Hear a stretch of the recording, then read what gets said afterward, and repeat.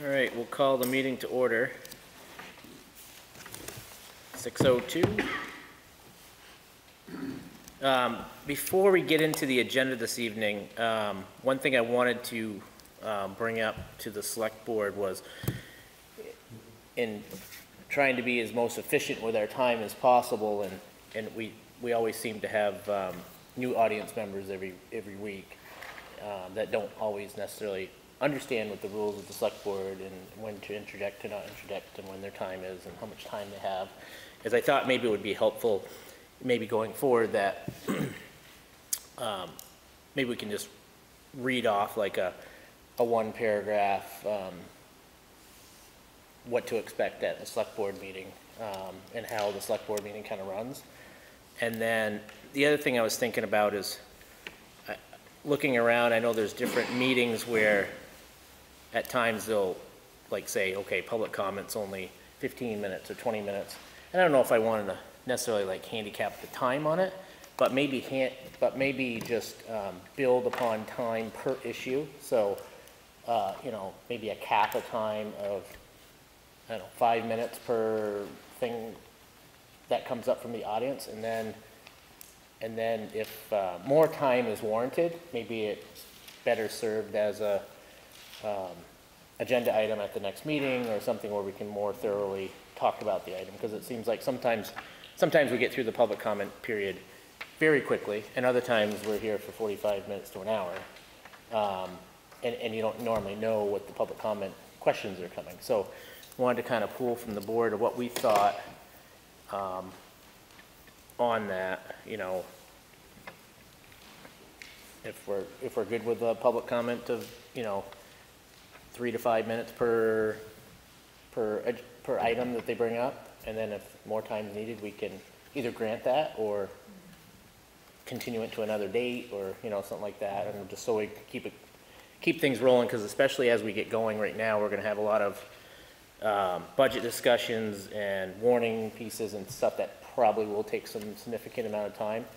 Not to mention, you know, there's often people that are sitting in the audience or maybe at home, once we get it all figured out with Leonard there, is, you know, people that kind of sit in at an appropriate time thinking that they're going to be there for a certain topic rather than have to wait like an hour to get to their appointment or, you know, or agenda item. So,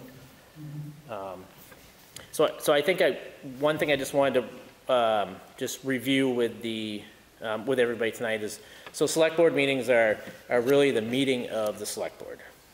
So it's the meeting of, in this case, 5 select board individuals as well as town manager to go over, you know, operational, policy type driven information that's happened over the last 2 weeks since the last one, or continuance on a certain issue that we've been talking about.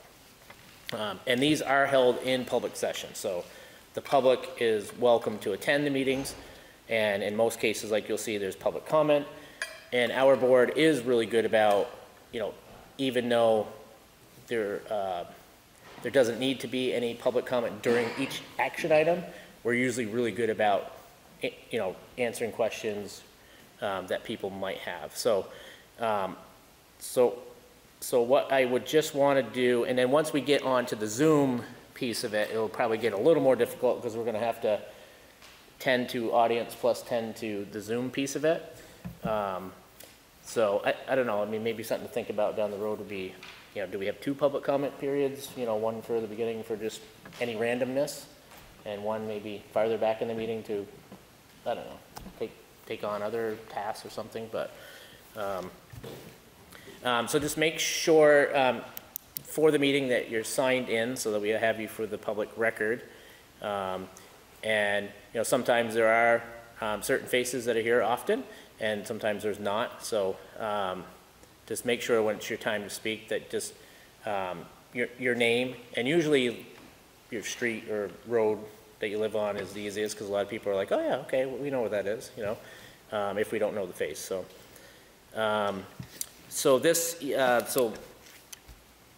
and if we're all good with it as board-wise, we'll just keep each individual public comment action to 3 minutes or 5 minutes? What do you think? Like 5 to 7, you know. And then if more time is Get needed, five, then, We just lost 50 minutes, so. Right. It's tough, yeah. Oh, yeah. I like the idea of keeping it so that we're not wasting an hour of our time to public comment, but I also think that having some flexibility, so if there's something to just, that we know we'll wrap up within 10 minutes, we just let it go Right. through and actually play its course and not just cut it off because we've hit time. right, okay. I would also suggest that we might have an order of the day, so that if we have an appointment with someone, that we might Sustain the public comment to sustain go or up. hold the public comments, let that appointment happen, and come back to public comments, or put them at the end, or That's the way something. we do it now. I put the appointments. After appointments, I put the yeah. appointments before public comment for that reason, So- because you're right. If we gave them Yes, 6 right. o'clock and we don't get to them until 7:30, I feel So- horrible. Yeah, if that Yeah. that Okay. makes sense. I think a 5-minute with the option of extending if we're close to Yeah, I mean, and I think, you know, over the years, I mean, a far majority of the time, it's, you know, within the realm of time, you know, but Right. once in a while, once in a while, something can comes be up that we long-winded. didn't anticipate, and it can be pretty lengthy, so. Well, I think too, this is the only time when the 5 of us are allowed to be in the same place at the same time, talking about town business. So, It's true. That's a we, good you point. know, we can't gather on the street corner or have another meeting elsewhere. So this is the only time when the 5 of us can actually get together and discuss, you know, town business or whatever comes up. So it's important for us to have our discussion and do what we have to do. So public comment period is anything that's not on the agenda items for the night. And once the action items are going, if you do have a question, or a comment to it, you know, you don't have to, it's not school, you don't have to leave your hand up, but maybe just put your hand up till one of us sees you, and I'll just write it down, and then at the most appropriate time, we'll ask for feedback. Because I don't want people to think that we're not calling on you, type deal, so. All right, so we'll just move to the agenda for this evening. Is there anything that needs to be amended to the agenda?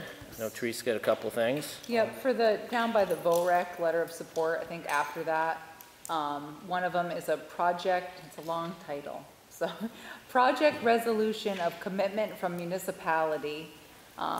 So that would be a motion to adopt that resolution. It's for projects involving class 4 town highways, and we need to have board signatures on it.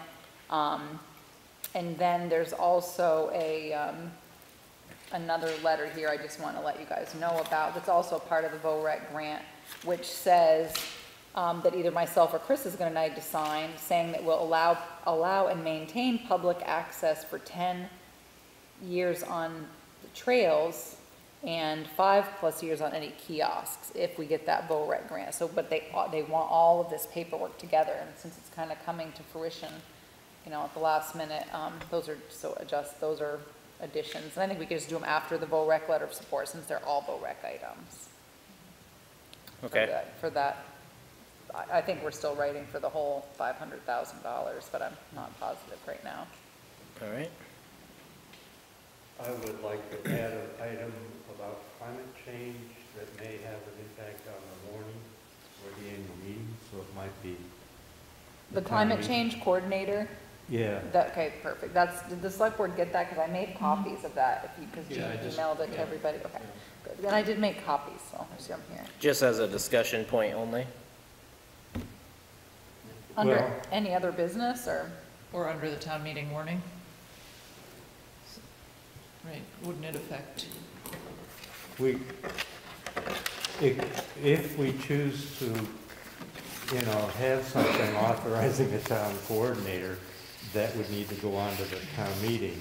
So I don't know if we want to discuss it, act on it tonight, or take a look at it in more depth and decide whether to act on it tonight or in a couple Well, of weeks. the only reason why I asked that is that I think that probably the most appropriate way to do it would be to have a discussion in regards to it at the board level tonight. And then if there's the potential of acting on that, we should give the public the opportunity to weigh in that, do we think? I mean, typically in the past, if we're gonna act on an issue, we have it advertised for a period of time, where if we add a board item tonight without it being on there, there may be some people that wanted to talk about that aren't here. That's just kind of Yeah, I my think it'd be 2 good cents, but- discussion at least, because at least I a can't discussion on figure it. out what we'd have to add to the warning. So I don't know what it is exactly we'd be adding to the warning, so I'm looking at the sample for Randolph, so, I don't care where you put it on the agenda, but it'll be a good conversation to have. Well, my proposal is that we actually ask for a town resolution that the town would act on To do, Through the town, through the. at the town meeting, and that we ask for preparation for that proposal. So do we? The request is to prepare a resolution to go before the town meeting. Do we want to just talk about it at the We town can meeting, talk about it. warning piece Yeah. of it then? Okay. All right, I'll just write that in there so we don't forget. Okay. All right. And we didn't have any appointments, however, Jessica's here in her family in regards to their place on Dart Hill. So if, Can we add them as an appointment? yeah, so I was gonna say, you know, rather than them have to sit here any longer than they need to, if we could get them in so that they can talk about the issues that they have with their land on Dart Hill, and at least get the information to the board on that. Okay. Everybody's good with that? Good with that, Paul? Yeah. Okay.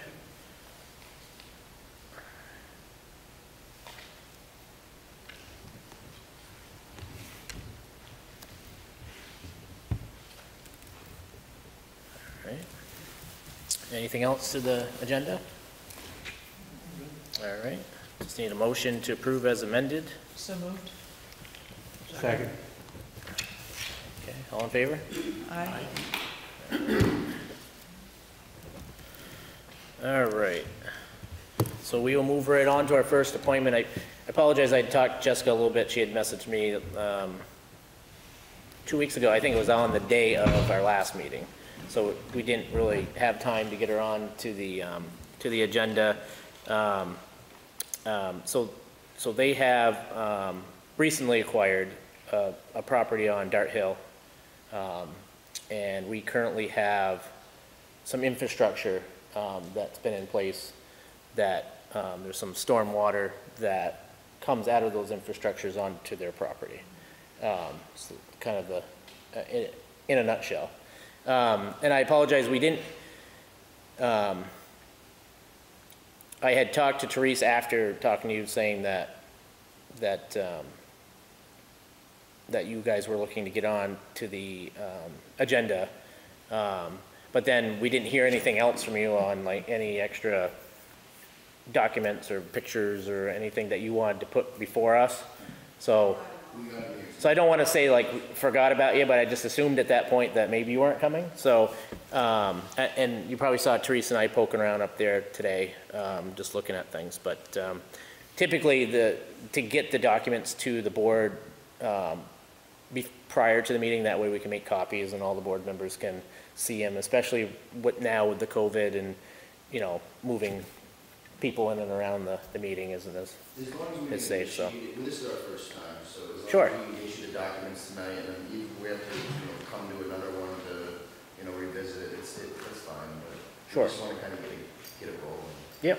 So if you want, why don't you just briefly state the issue that you're having on your property, and we'll open So my discussion. name's Josh, and we live on Dart, which is basically on the corner of Brink and Dart, so coming out from Camp Brook.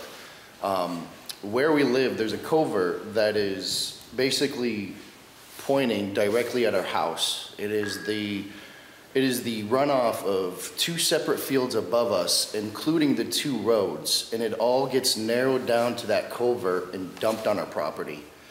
And when it first was in there, from when we had the engineer talking to us up there, he was explaining how it works when it comes to absorbing the water on the runoff. And after a while, there's only so much that the land will be able to absorb, and then it will start just bringing its own path of destruction, in which is what's happened. And so now over the last, I'd say 4 or 5 years, it's been creating ultimately a brook and dividing our property down the line, and also bringing a whole bunch of road debris on our property. It's been digging up the electric as well, so it's really not a safe situation. We've tried talking to the town, and it's nothing that they were interested in helping us with, and that's why we talked to the lawyer first, and he brought an engineer up, and he suggested to talk to the board first, just to kind of play the roles and see if we can do it in a peaceful manner. So that's kind of what we're doing, to see if there's a way that we can divert that in a correct path that isn't facing our house and property. Because we're trying to fix that piece of property up. It did get hand down, and it was just a junkyard, everybody knows. On the right? Correct. Over the bridge? Yep. So now, I mean, we're at the point of picking up the rest of the scrap. I'm hoping after the snow goes away this year and our finances pick back up, we'll be able to continue the project, and we're putting a new house up there. But this is just kind of a huge burden that's offsetting us. And if we're focusing on the property, we're not going to be able to afford focusing on the diversion of that brook ourselves. So if there's a way that we can do it, we have documents, we have the name of the engineer that talked to us, we have photos also from the last few years, because we've been meaning to do something about it but just didn't know how. So we have progressive photos that you can actually even see where the damage is starting, and now it's looking way worse. So I had taken a quick visit up with Therese today, because I was sitting there, I was looking at my agenda items, and I didn't see you guys on there, so I said, well, maybe they're not coming, but anyways, I want to go up and look at it anyways. So Therese and I took a venture up there to look at it. And probably one of those cases where it's probably best that all the board members take a drive up there just so they can see themselves. But so from talking with people and looking at it, so originally a majority of the water that comes off Dart Hill, so if you're going up the hill, it comes down on the left side of the hill. And it used to come, from the looks of it, it looks like it came all the way down to the bottom culvert, which then comes out kind of right in the middle of what they say is like the residential part of their land. And in a period of time, maybe Doug knows because he's got a lot of knowledge, but a period of time ago, looking at it, it's years ago, we installed a culvert up from there at the next driveway that now looks like it diverts, I don't know, a majority of the water to the back part of their land that isn't buildable. Does that sound right? Yes. So we've helped out in one part of shedding that water from what we saw today. But there's still what we call overflow water that continues down to the juncture of Dart Hill, and then that culvert is right where the paved apron is, and then that culvert goes right directly, and there is no real outlet. It just spills into their land. And from talking, and again, Doug might have some history on it, but it sounds like over time, the residents that were there had always done some of their own ditching, or to get the proper flow of water to go, which was actually, I was having a hard time trying to figure out where it went,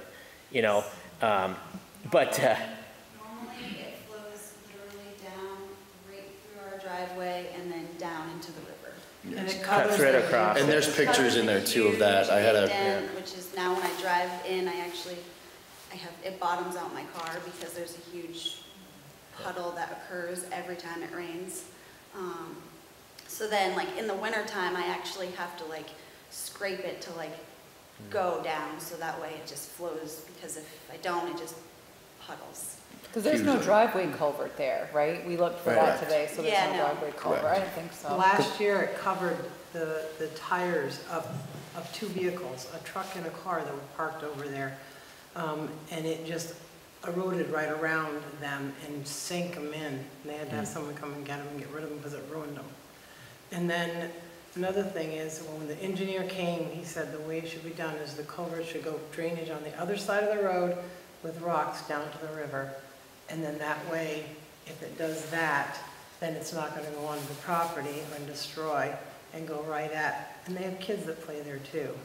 So that's not safe. So his suggestion was basically to cap that culvert and then keep it on the other side of the road, install an under culvert under, which would be brink, and then And then create a ditch it stone into line the ditch brook all the ultimately. other side. Yeah. Because that culvert that we're talking about has obviously been there for at least 20 years. You can Yeah. tell because it's under the pavement. We never And I- The state of touched it. Vermont is giving money to towns to fix up properties and things too, for like, you know, land that culverts and roads and all this other stuff, because the federal government is giving that to the state of Vermont.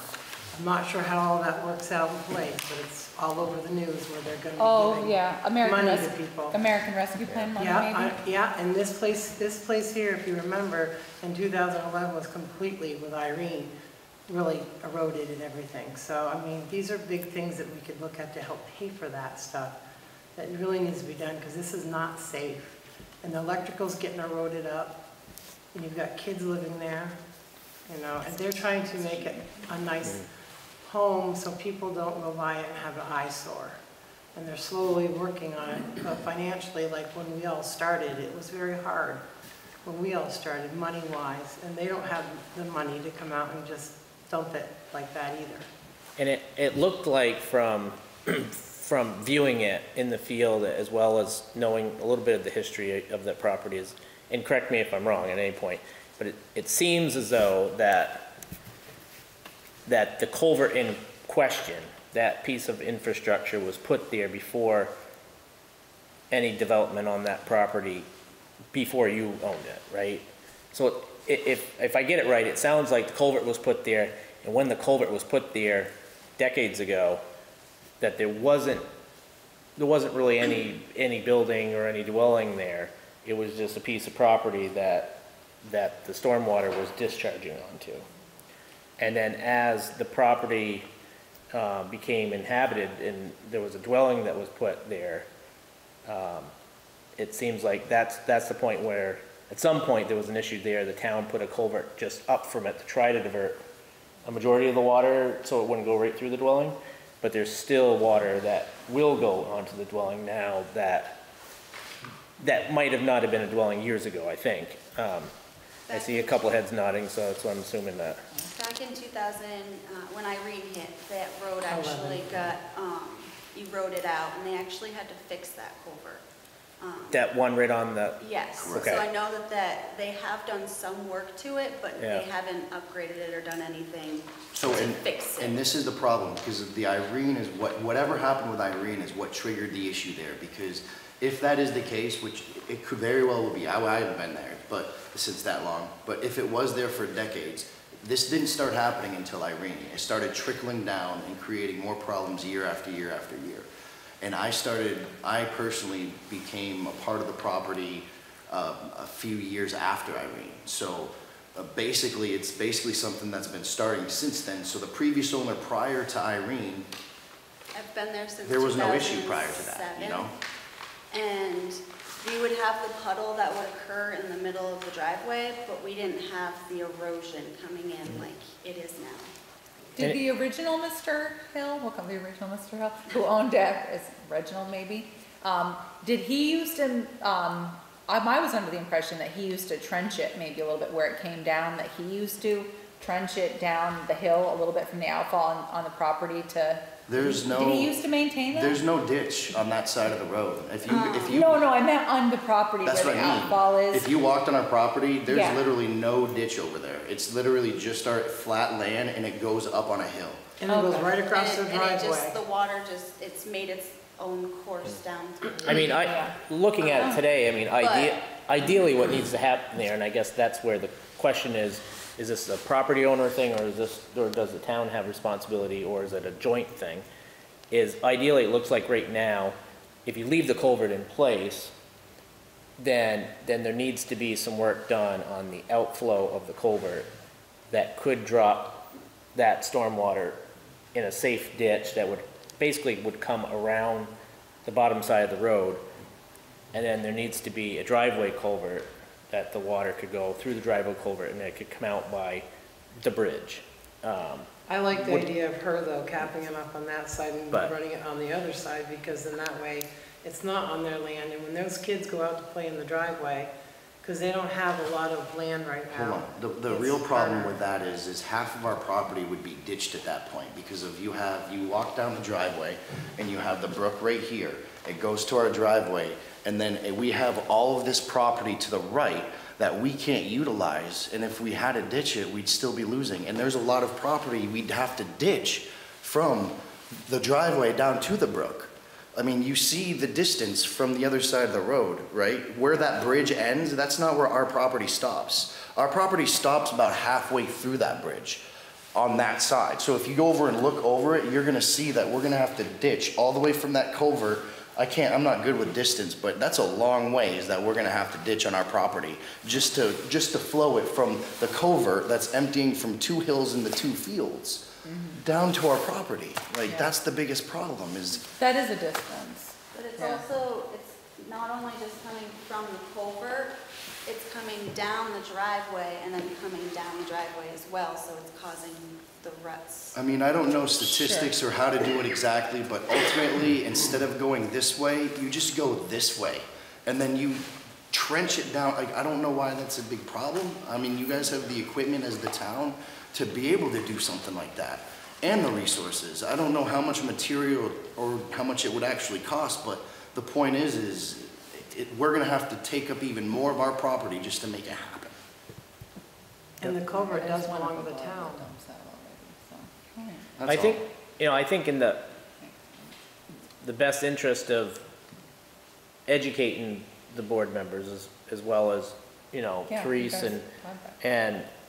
and the Public Works getting a second look at it is why don't we plan to have a follow-up with you at our next meeting? Yeah. And I know you have kids and stuff, you don't want to have to be bothered by coming to meetings or whatnot. We That's could not a either, we problem could, if you go to help us. yeah, I mean, well, I'm just You saying know, that we're asking for help. it allows the board members to kind of look at it and see what Yeah. they think. It allows us a little more time to investigate, is there an option to keep it on the other side of the street? I can have that Alan type of thing. look at it too, to get a cost. to Because see how it's much not it always, believe it or not, it's not always, like, when it comes to stormwater, so when it comes to stormwater, once you have your systems in place, then they're kind of grandfathered in, so that's where your stormwater is allowed to roll. Like, you can't just randomly put a culvert in somewhere and pipe the stormwater somewhere else, because you need permission. So, if it had to go onto another land, then we'd have to get permission to do that, so that it can be convoluted. May not be as easy as you think, but we can definitely look into the options, I think. That was a great idea, because I think this is a different situation, because if you look at it, there's just a hill right here, and then you got the road. So there's literally nothing, if it is the person's property up there, it's literally just a hill with trees on it. So there's no reason why there couldn't be a ditch dug in there, that's all. I could ask, so I'll have Alan take a peek at it, because we would have to we'd have to actually, we couldn't just cap that culvert, we'd probably have to take it out so that it didn't collapse over time and refill that culvert, and then I'll take a look, I'll get Alan, we'll go up and look at it and see what it would take to put in a culvert, and just see what what it would take to put it in on the We other side. appreciate your time To and take for it in. you guys helping us with this, because like I said, these guys are new. We all have our own property. I purchased that property for tons of money, okay? And I paid for that piece of property. And I'm telling you, I own 136 acres in South Royalton, and I've never done as much work that we're gonna have to do on that property. So, I mean, if it was your land, take it home with this thought. If it was your property, would you want that happening to your land? Because I tell you, I wouldn't want my land eroding like that and having to drive. We've driven down in there and just belling it out. And if it wasn't eroding anything, we wouldn't be here. Sure. No, I went out to look today, and, I mean, there's no doubt about that there's And it's taking out the electrical wires water now? discharge is happening, and it's eroding the land near the house. I mean, it's very easy to see there. It just becomes, who's responsible for that water, and how do we come to a solution like we're talking about The on. last time they went down doing and looked something at it, they told us that the town, it's the town stuff, and then the state's not responsible. Yeah, it wouldn't Yeah. be, there wouldn't be nothing involved with the state up there. That would be a town slash, I Resident. would really I have can to, ask you. if it came to my responsibility, I would really need to try to understand why that would be, because you've been up there today. I mean, it just doesn't make, it wouldn't make sense to me, like, if it would be my I mean, it's a lot that's getting dumped on, 2 full fields. And yeah, they installed the culvert on the backside of our property, but that's still cutting the land. So even if we, even if we owned all of that, that would still be cutting a land again in that spot. You say that's unbuildable, but still, regardless, my property is getting destroyed in 2 different ways. One, to divert the section in the beginning or in the end for cutting off the flow of the 4 outputs. I wouldn't understand why that would be my responsibility. well, the Oh, only, it's GMP. and not to get in, I mean, those are And better yeah. served for, legal end of things, but, the thing in our case that we would look for is, was that structure there prior to you owning the property, right? Because when you buy a piece of property, you're taking upon anything that was there prior. It's a very easy thing if we just went up there like last night and put a culvert in, and then all of a sudden you're like, what are you doing? Like, there's all this discharge on our property. That's an easy fix because we didn't get permission from you, you know what I mean? So it becomes a little bit of a convoluted issue there, but I'm, We can I don't also- know the issue to it, but I'm sure that we'll be more than Sounds willing like you're gonna to help us. That's try to what it work sounds through like. it and see where we can go there and see what our options are. We might say it's an easy option, we can go across the street, or we may say we're gonna have to do something different with that culvert on your property and try to make that work somehow. I'll also right? call GMP and ask them to take a peek at what they think about, what's the stability around the pole and what's going on there. Sure. So I'll call Carol and ask her to take a peek at That's awesome. the Yeah, that GMP. works. And then we can get some more information for everybody. And we have stuff here for you guys. We could leave that with you if you. Oh, Yeah, if you wanted to leave that, you That'd be great. can leave that with And then Therese and you she can make return it to us copies and, After, please. Yeah, what's that? Return it to us after, please, because Sure, Jessica yep. knows who you are and. sure. We can make copies and you can either pick it up at the town office or one of us can try to get it to you, but. That works, we can pick it up at the town office. We don't have an issue We'll at make all. copies and then leave it out front with Kelly. That so- works. Or Pam, whoever. Sure. can grab it. Yeah. Thanks. Just to clarify, if I turn off of Camp Brook onto Dart Hill, you're the first right? First one on the right. First building The on old the right? Scott Hill residence. It's calmed down a lot since With then. who? The old Scott Hill residence, it calmed down a lot since then. Okay. And then between you and Dart Hill, is Sadie Tetro? Actually, I'm Sadie, Okay, and what Sadie. happened was I purchased the property for like $10,000 something, and then I ended up paying taxes out my fanny after that. And Okay, I just turned it over to my son and his wife. so, So they actually own it, we're just waiting for the taxes to start reading. okay, so then we're talking about those 2 parcels. Yes. We're gonna connect the two. Okay, as being connected. They're I gonna think connect the that's- 2 properties Well, together. that's so they're helpful for one. me. I actually I'm have looking the at- paperwork. Yeah. It's already in order. I'm just waiting for the lawyer to. Yeah, that's Put it fine. all in. I just want to And clarify. while you Yeah, I guys didn't are even think there, about that, thanks for bringing that up for sure. There's 2 culverts you might wanna be looking at, one that goes on their property, No, and the one one in the above, back's right? fine, we already There's discussed it. 2 of them, though, we might as well just look at them while they're there. Well, I think, yeah, we need to look into it and we'll see what we can, We really appreciate it. Do we have any information from the prior owner on any permission or anything?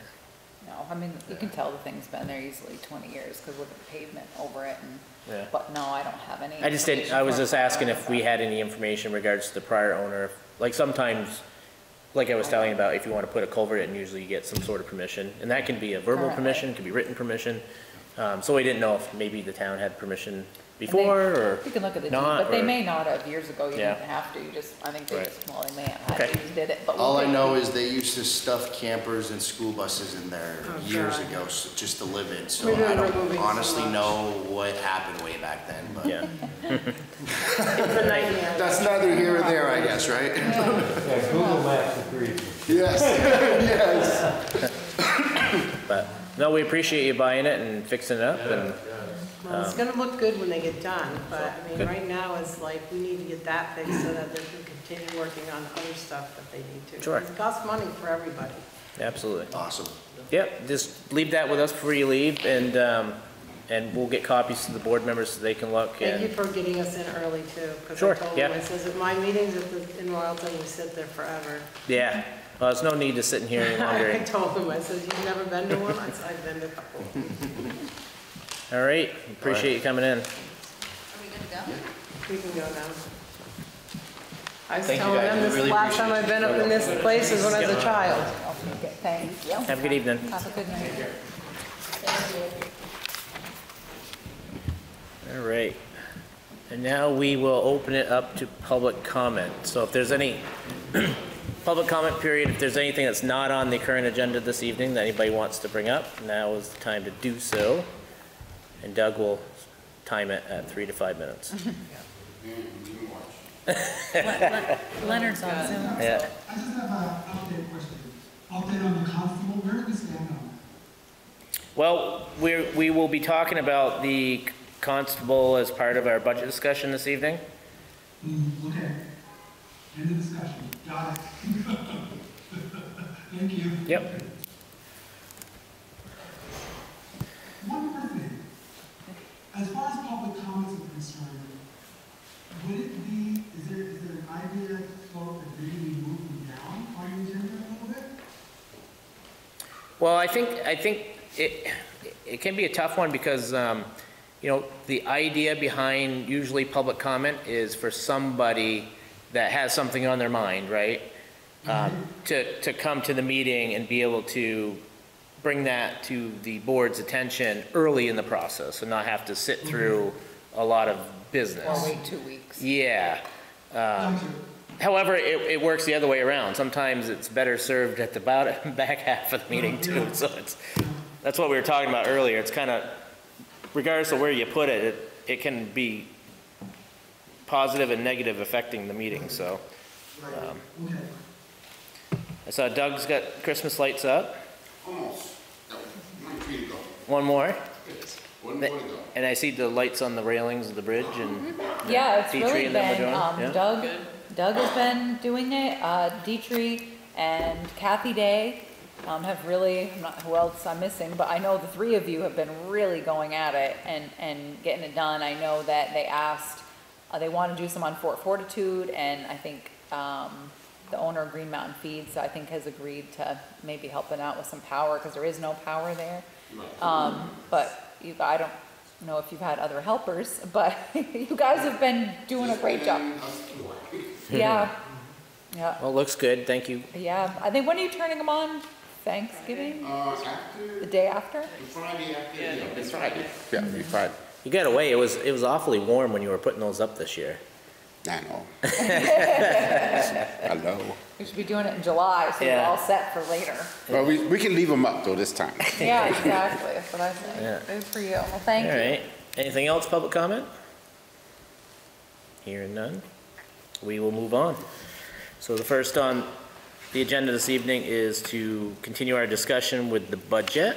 So, I had talked to Lindley today and Chris, and Chris had caught, which probably all you did except for I didn't, obviously, or would have fixed it. Under POL insurance, I had 40,000 instead of 4, which explained my number a little bit. I kept going back over it and over it, but I just don't think I could see it at that point. I'd looked at it too many times. So I put on your table the updated budget comparison report and the updated budget with only that correction made in it. So, I'd answered other questions, but, so I'm assuming you just want to start on the first page of revenues and go through, and I can answer. Usually what we do in the past is, instead of going line by line, we go page by page, so if somebody has questions, they can ask. Now, the only pet peeve I'm gonna have All right. is I don't mind back to back, but when you do back to back and flip, Oh, yeah. Sorry. that became very, very challenging Oh, mine for me. is single. Yeah, I guess. I had back to back and Oh, And then I would have to flip it. Sorry, I didn't realize when I made the So when I was copy. putting my pages together, I was like, oh, upside down. Oh, and- sorry, yeah. I And didn't that's about realize. your printer settings, because mine, I printed my own, and so. Oh, well, they you know, printed you it for just- me, so. Oh, yeah, I printed theirs, so So sorry. this sent to Lindley, she'll print mine. Yeah, Okay, I'll I got fix you it. covered. I will fix it, sorry about that. So obviously, Where you at, the revenue side? yes, we're gonna start with the revenue page. You know, and I Yep. do try to put notes, sometimes they're as much for you as they are for me. But does anybody have any questions on the revenues? I mean, I just saw that the town clerk's fees about $10,000 higher than we normally budget, but Yeah. it looks like the actuals in the past have been higher than what we've budgeted, so is Well, that? last year was due to COVID. The property changed hands like nobody could believe. I mean, Mm-hmm. Pam was straight out. It was frankly just unheard of. And it's still, the property sales are up. So currently, we Okay. have the actual of 9,668. So I asked Pam, how you doing now? And she's still busy, so we just took that number and multiplied it out to come up with the 27,600, because property is still turning over, but what's happening is inventory, there's just not much property to sell. So, clerk fees are hard. It's Okay. really, it's not driven by anything we do. Pool passes, I just stuck with what we had done in 2020. Obviously, we didn't open last year. Then this last year we were open, but it was kind of a slower start. So I'm trying to be optimistic with the 85.75. This last year, we also didn't sell snacks. There's a couple things we didn't do because of COVID. So hopefully that changes next year. So yeah, some of the other stuff are just 2-year averages is what I tend to do, base it on some sort of reality. There was another carrier added to the tower lease, so that's in there. I also noticed that you went from delinquent taxes, you went from 35 to 0. Right, so what's happening is, afterwards, we talked about scaling it down every year, and there's a 0 here, which obviously we had delinquent taxes. But what happens is, we changed the way we record them with the accountant. So, I could put that back, I should have put that back. Well, I'm just wondering if, to 30, but. I know we've been talking about ratcheting it down Well, because we we're have. collecting our taxes, but And we're having a tax sale this year, so we are definitely, I'm just wondering if maybe But we, maybe that would needs to still be, fall into this current budget, the tax sale. excuse me? right? The tax sale this year would still fall into the current. the one we have. Right, currently. exactly, Yeah. and then, which means it's gonna be less next year. So Right, maybe what we need to do is, I can take a look, let me just take a look at this, maybe this needs to be like 25, let me look I at was last year's thinking, yeah, I was thinking actual. like cut it in half, like Yeah. 20 or something. Yeah, Because let me take a peek and. because the way you see. had it right now was the revenues dropped by Yeah, exactly. So I just need to go back and look at the number. like 4,000 or Obviously, 5,000 or something. yeah, and I also slowing on the interest, I slowed on the penalty because people are paying their taxes. Yeah, We're that makes collecting. sense. Yep. And same thing with interest, I backed down that number as well. So let me just double check these two. I can go back historically and just double check. And too, with the change of the 3-day, giving people the 3-day window, that also is gonna change for interest and penalty.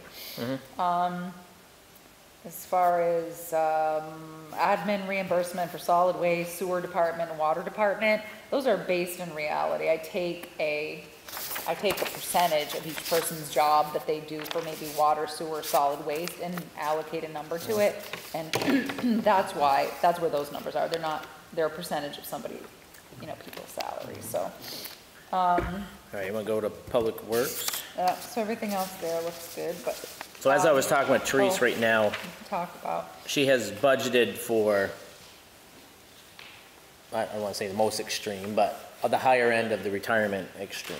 right, Now, so, we're hoping that comes back more closer to the 15% rather than the 22%. well, right now, currently we're at 19.5%. That's what the state hit us with. That's why we started the Yeah. year with this $30,000 in the hole between all of our funds, because we normally had 13.84 is what we were paying, and I always budgeted 15% as a little bit of a cushion. Obviously, I had no clue they were gonna go from 13.84 to 19.5.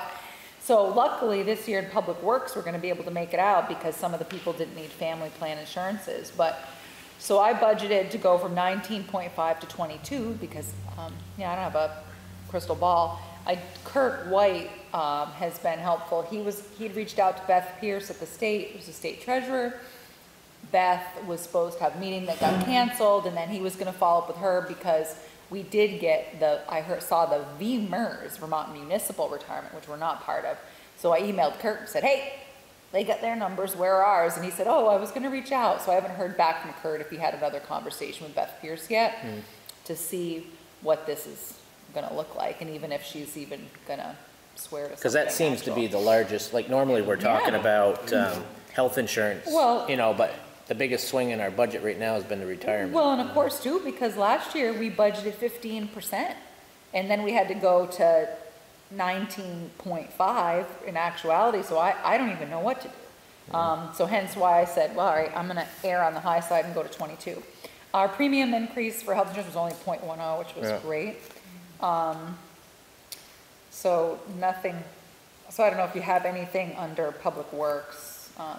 No, I thought, I don't know, I thought it was all fine, other than, yeah, got my fingers crossed that the retirement numbers will come down so that we can better Mine too. take, you know, we can take that money and put it somewhere else. Yeah, I agree. Yes, I increased ditching, by $5,000. I want to get more done because Chris and I, Chris, myself and Alan Patton met with, Jim Gray of A&R. So obviously we pay for our municipal stormwater permit every year.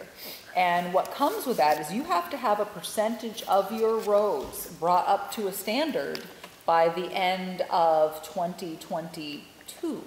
And people forget that Bethel, and they're looking at class 4 roads, and Bethel has over 80 miles of road. We maintain about 65 miles.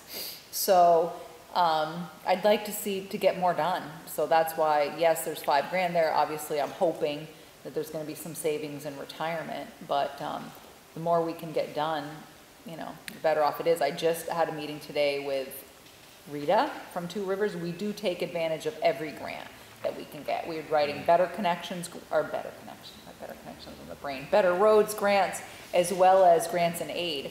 Grants and aid we just did, we've done Hooper Hollow, we've done Sanders, we're gonna put Christian Hill out to bid. The next one is gonna be a sections on Findlay Bridge Road, because we paid for Two Rivers to do a whole road erosion and culvert inventory.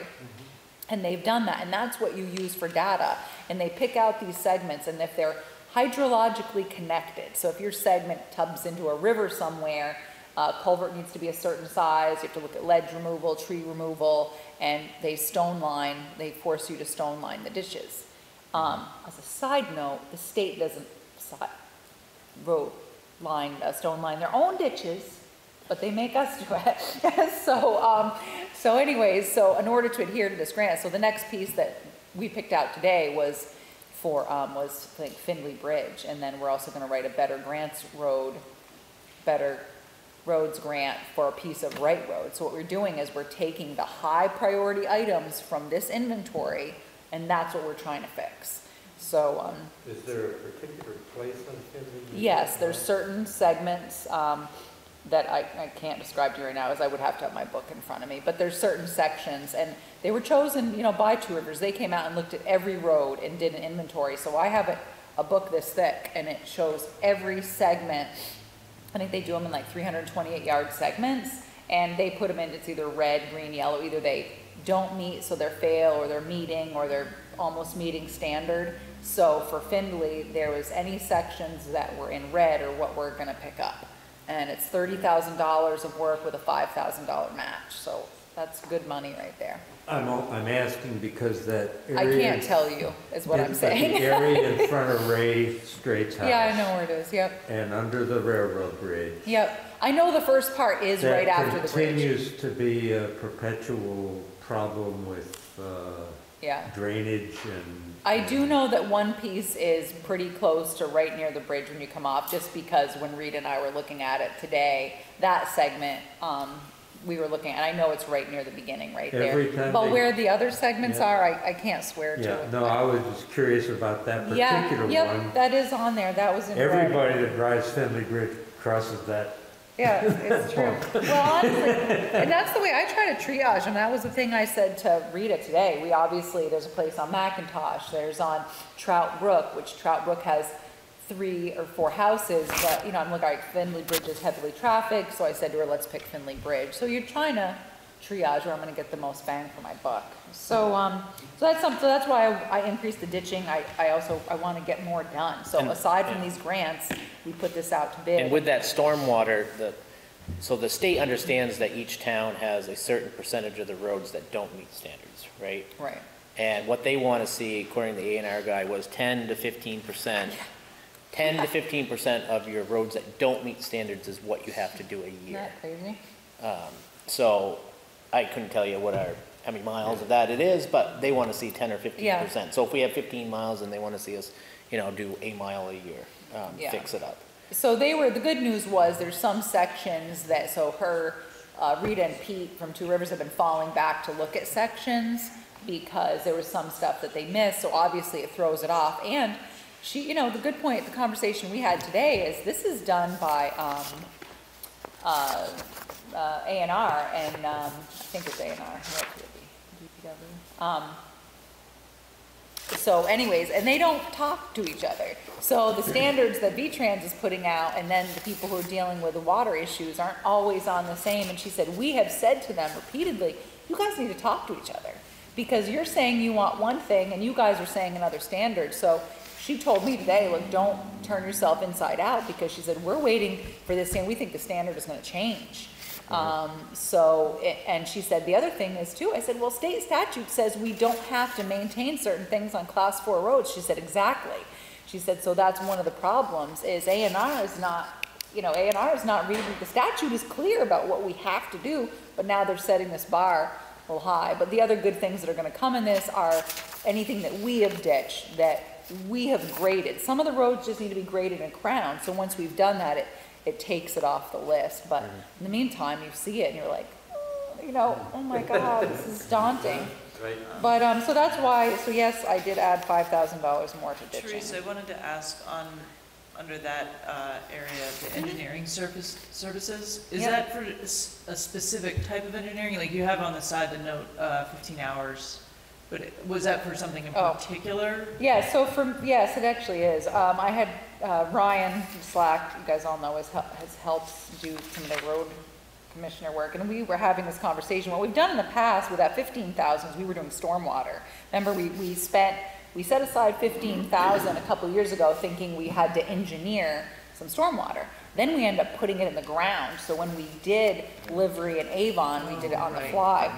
So that's what that money had been used for in the past. But right now what I want to do is work with an engineer to engineer, I don't care if it's a half mile of like dart, pick like the worst or the steepest and have them engineer a piece so that then we have a plan.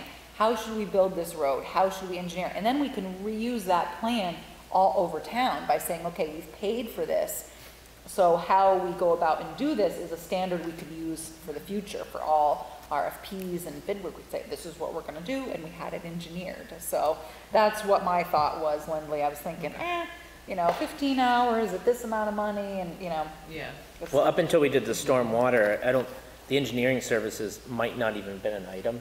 Yeah. I think we added it there like Right. 3 or 4 years ago just for the storm. yeah, We were right. talking about the water and Yeah. Well, and I knew stormwater. why that Or else it had nothing 15,000 in was, there. Yeah. but then I wasn't sure what the 15 hours for this budget. Yeah. I was just trying to think, intended how for. long is it gonna take them? Because they'd basically be revisiting a V-Trans standard, because V-Trans can give you a cut.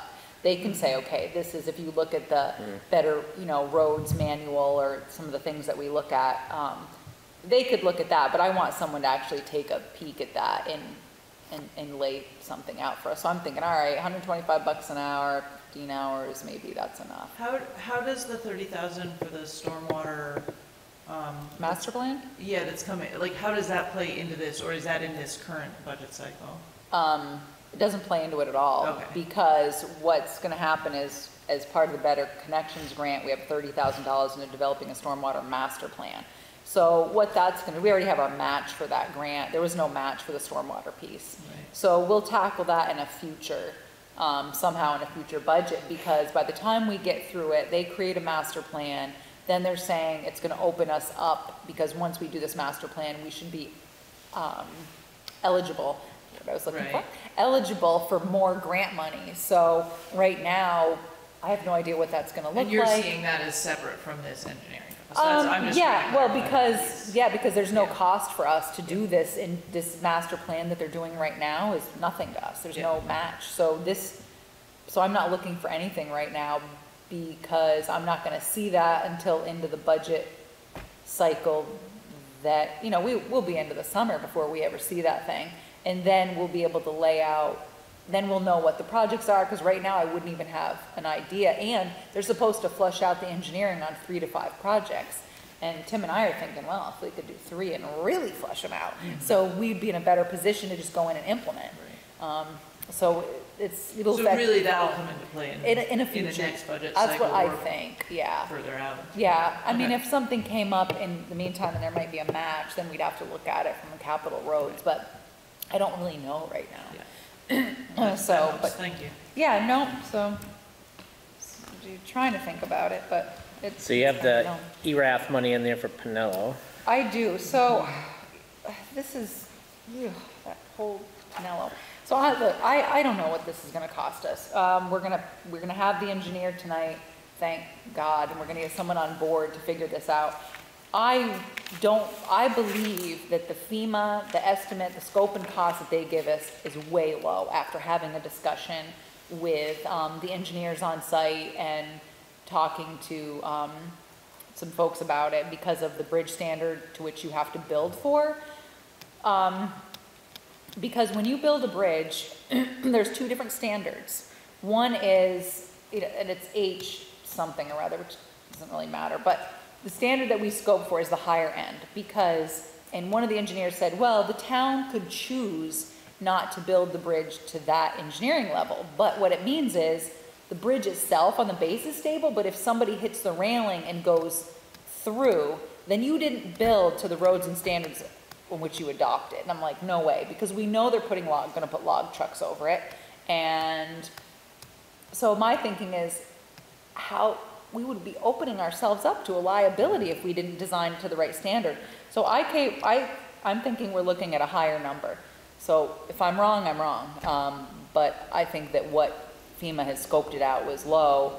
And then there was conversation there about, we had been planning to do this modular bridge, this longer 90-foot span, thinking we could get further and higher up and away from the river. And then a couple of the engineers were like, well, if FEMA wants us to do abutments and then the bridge is shorter, and I'm like, oh, this is gonna cost us. So the ERAF is, So it's over a 2-year period from what you're budgeting. I'm saying we now. split it. I'm saying we pay half now and half later. Plus, by the time it's done, Well, the tough thing we're gonna have is with the extra 1.7 billion that's coming to the state of Vermont for roadway construction, you're gonna see a lot more projects, which means the contractors are gonna be picky and choosy, and, yeah. and prices are gonna go up, not to mention materials are up right now, so I mean, it's just It's kind of true. So it's kind of not a perfect So it's a hard storm for building situation. right The now. good thing is this will be the last one. This is actually the last project in the state for DR 445. So, but this is just where we ended up. So, I say we put the ERAF over 2 years. At least we're paying for it. We're not, gonna borrow for it. It'll, we'll. And if it's less, and hallelujah. But I suspect that it's penny wise and pound foolish to go with a lower standard or a lower. I mean, it's a bridge to one house, but we know they're logging, and it concerns me about the liability. And I'm not sure FEMA's gonna go for it, because every year we sign the paper saying that we're gonna build to the bridges, to the roads and standards. So I think that's a slippery slope to, but it's something we'll flush out more with the engineer. When we hire, VHB comes on board. It'll be a conversation we'll have, and I just need more data from them to see what exactly is the difference. And we did make them go forward with the full design, saying this is what it's gonna cost us to go to the high design. And see, I think it may be even a question, Challenge is we had a very lengthy discussion, I don't know, 2 years ago here. But, Three, I mean, you have a $1 million bridge that goes to one house. 2019, Chris, it was. One house. So it you was in know? 2019. So we had discussions about, should the town be responsible for the bridge, or should it be a privately owned, because if you go up through there, a lot of the bridges are privately owned bridges, Yeah. So we had that discussion, but in order to get the FEMA money to temporary do it, then you have to kind of make a commitment that you are going to follow that procedure, No, so. yeah, Honestly. my only concern is that we could do enough to quote, get by, and we might wind up paying more at the end Oh, of the sure. day because of. Yeah, honestly, if the state would give us that bridge, we'd walk away right now. What's gonna happen is- We wouldn't even take FEMA money. I'd say forget it. We'd pay for the bridge that was in right now. I have begged the state to You sell can us see that the bridge, way the and, but path they of won't sell water, it to us. the way the water comes through there, and you can see all the erosion that's happening on the upstream and on the house side, is, I mean, good chances you're gonna build a bridge there, and 20 years from now, we're gonna be building a new bridge there. Yeah, because so the it's current, not gonna be there. yeah, the current. And the span of yeah. the bridge, every time we have a flood event, changes by like 10 extra feet. Well, So even the a family bridge that said used to be when they 60 feet is replaced now it, 100 they feet, kept Yep, expanding it. And the thing about the H&H study is they proved that we just need to push it downstream a little, which changes our access from Gilead, but it's true, it rises it up. But Yeah. yeah, if the state would sell us the bridge we had now, Oh, that would we be wouldn't nice. even take FEMA money. That'd be the way to call go. it, but they won't. I have begged, asked, and the guy was retiring from the state. Why don't we just buy So I call the called- company maybe, and just buy Well, one of their steel bridges and We put it in there and talked pay for it about full but- pop. So we said to, well, we talked about that, and then they were telling me now the cost of, steel and this and that, but I even talked to Hobie, the guy who's retiring, like, what do you care? You're retiring, sell it to me. Like, let's go. Right, He you could just- have kept that thing for 30 years, but Hey, he, they no. just screwed us in They- the water thing, they I can make it know. up here. They want it back, so they You know? won't. So they're saying we have to give it back. Yeah, so that'll be over 2 years then, 2-year Yeah. commitment there. Okay. So, And it looked like the fire department wasn't really changing. oh, so the cemeteries too, much. we're gonna put that out to bid. No, I think They the were fire good? was pretty good. I think this is the first time in a while that they don't have any grant type matching stuff going on. Do they have anything at the fire department? No, I had a meeting with Gary and Dave Aldrighetti the Mm-hmm. other day, and no, because what happens is they got turned down for their other AFG because their call volume doesn't support it. They got that No. nice grant, and they're still looking for, they still need to get their refill tank. But right now, it's tough, and of course, everybody has a need, but when your call volume is low, it kind of throws you out early in the Right. process. So the constable, I just want to explain this math here. So in the first column on the top, you can see I wrote 1 full-time, no part-time. The last iteration of the budget, I came in with, per your request, 1 full-time constable, plus 100 hours overtime, plus a part-time constable that worked 10 hours a week. And then talked to Paul Valley, he came in, we had a conversation about it, and he was like, well, what would it look like if it was just 1 full-time person? So 40 hours a week, and some OT, what would it look like? So that's the first column. The second column where it's under notes, we stay at the status quo, which is we've budgeted for 20 hours a week, and hope we can get it, because at this point, obviously, we're not. Plus, it includes a speed cart for $8,800 and 2 more flashing speed signs. So we could install one like on River Street and somewhere else. So you can see the difference. The 1 full-time is $141,545, and then the 20 hours a week speed cart, 2 flashing signs is $58,106. So that's why they're kind of, I wasn't really sure how else to. And then how we, and it probably will answer some questions that anybody has out there, but how we came to this, well, a couple of things. When you're doing the budgeting, you can start in different places. So like some boards will say to the town manager, okay, you need to keep the budget within X, right? And then after you do that, then we add or subtract from it. In this case, we kind of just said, what are the wants out there? Right. Or what makes sense? Let's put it all in the budget, and then we'll start picking in, okay, this doesn't make sense, or we need to add here or subtract from there. And how the constable piece came about was, in an ideal situation, and talking with our community over time, ideally we'd like to see 20 hours a week of patrol, education, visibility in the community. And the challenge that we've had over the last couple of years, especially the last 2 years, has been a couple of things. The first part is, in order to do 20 hours worth of work in the field now, it may take 40 hours worth of commitment because of, you know, if you pull somebody over for speed, you might have to go to court. God forbid you pull somebody over that's drunk, because that might be, you know, a whole day's worth of paperwork, and then have to go to XYZ court dates. So there's a lot of paperwork time behind the scenes, because you can't just say, well, you just have to do that in your own time, right? I mean, you have to pay for all the red tape that comes with things now. And then to convolute things is, we used to have a pretty good gig in Bethel up until like 3 years ago, where Hancock and Rochester and Bethel, we all shared one constable. So the constable was a full-time constable. He just spent, you know, a certain amount of hours in each community, and we shared one. No, actually, it was 2 cars, right? We had one, Rochester had a car, but Hancock didn't have one or something. Right, yeah. So we had a system there of all of us pulling together, and it was a really good gig. And then the gentleman went to Windsor County for a full-time gig. So now what we've been left with is, it's very challenging to find anybody qualified to want to just take on 10 hours a week or 20 hours a week of service. So what we've had, we got lucky again, we had Oscar for a period of time where he was splitting his time between Killington and Bethel, and that worked out really well.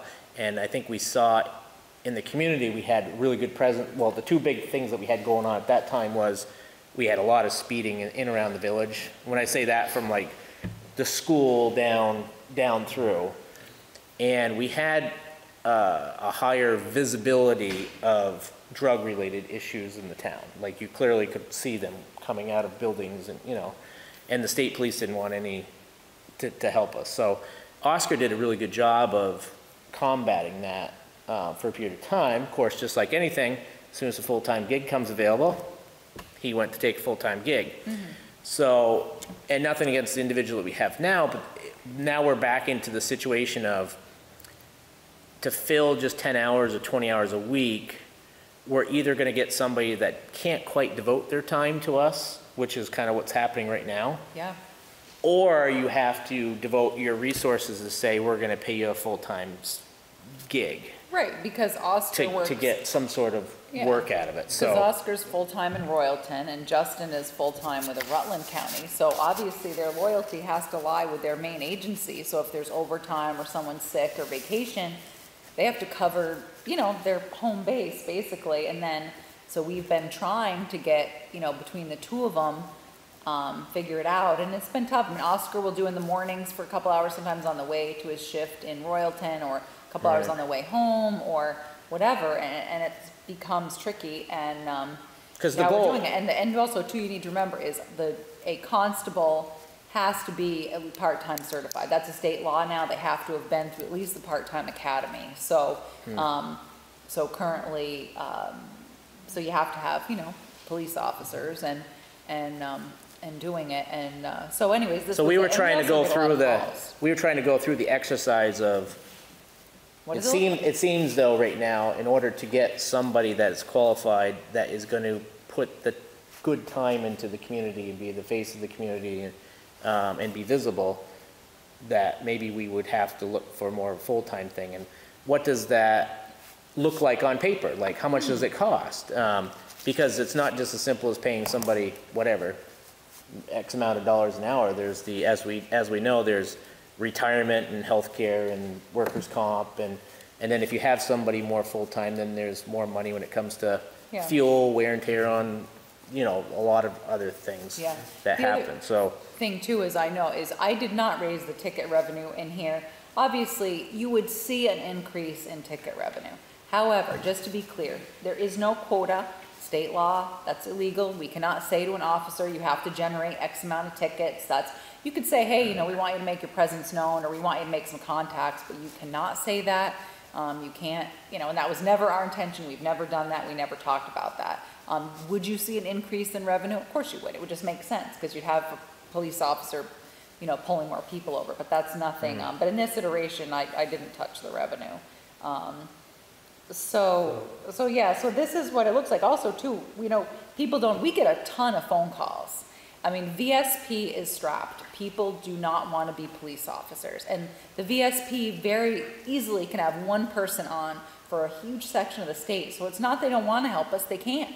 They're also short-staffed. So we are getting phone calls for whether it's not just dogs, but we get a lot of civil complaints. Somebody may be having a domestic issue and they need a police officer or constable to be there. Well, maybe they go home to get their stuff to be safe.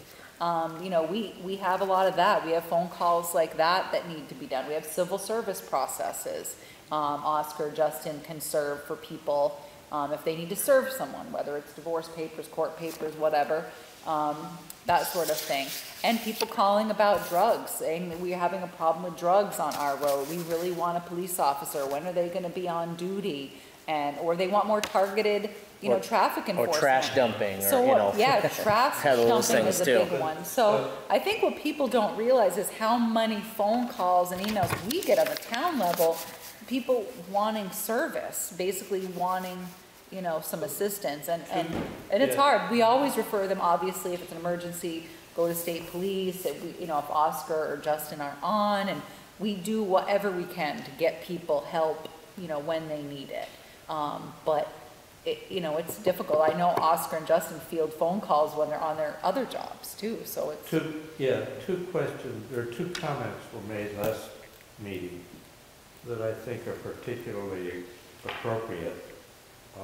One is, are we spending the money in the best way to solve the problem we have? For example, the speeding coming into town on 107. Is it better to increase enforcement or to put up signs and even add a sidewalk, etc., to make it safer along that stretch without putting the money into law enforcement? And the second was similarly, and then restated with the notes from the EIC, the Equity and Inclusion Committee, about whether for domestic issue, for example,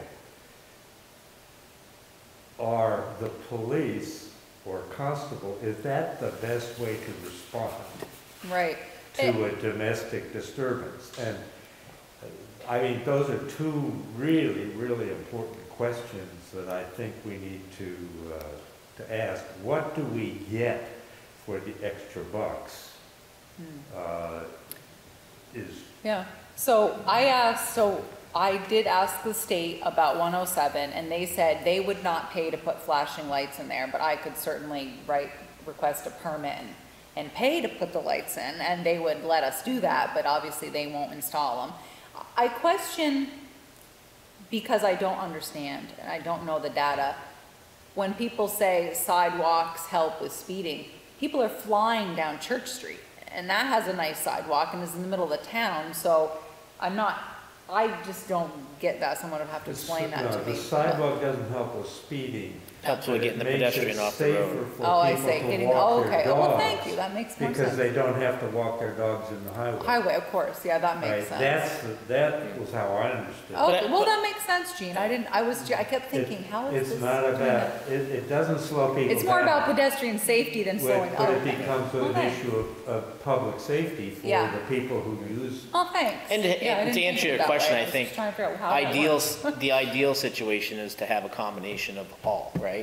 A combination of warning of I'm a driver and I'm going too fast, and there is a presence in the area that if I go by that speed cart, even though, that I could get pulled over. There's because you look at, I always take Woodstock for a good example, right? When you drive through Woodstock, there's all these, on every main artery of Woodstock, they have speed carts. But it's not just like I'm driving by a speed cart and I'm just, seeing how fast I'm going. Because you know that they have somebody in Woodstock that's on 24/7 that could be around that next corner that like to pull you over, right? So you're more apt to go through Woodstock at 20 miles per hour when it's 25, you know what I mean? Like you putt through Woodstock. Where I have the feeling that the challenge with us would be is, I think a speed cart, you put it out there, it costs money, right? You put it out there, but over a period of time, if people don't see any enforcement, it's just gonna become, well, I mean, I'm just gonna do my 40 anyways, and it's 25, because I know nobody's gonna pull me over. Lower speed signs up by the school, you know, I Yeah, see it. and I think we're starting to see that again, especially the worst stretch normally is the Pleasant Street stretch through the school, because it hits 50 out there.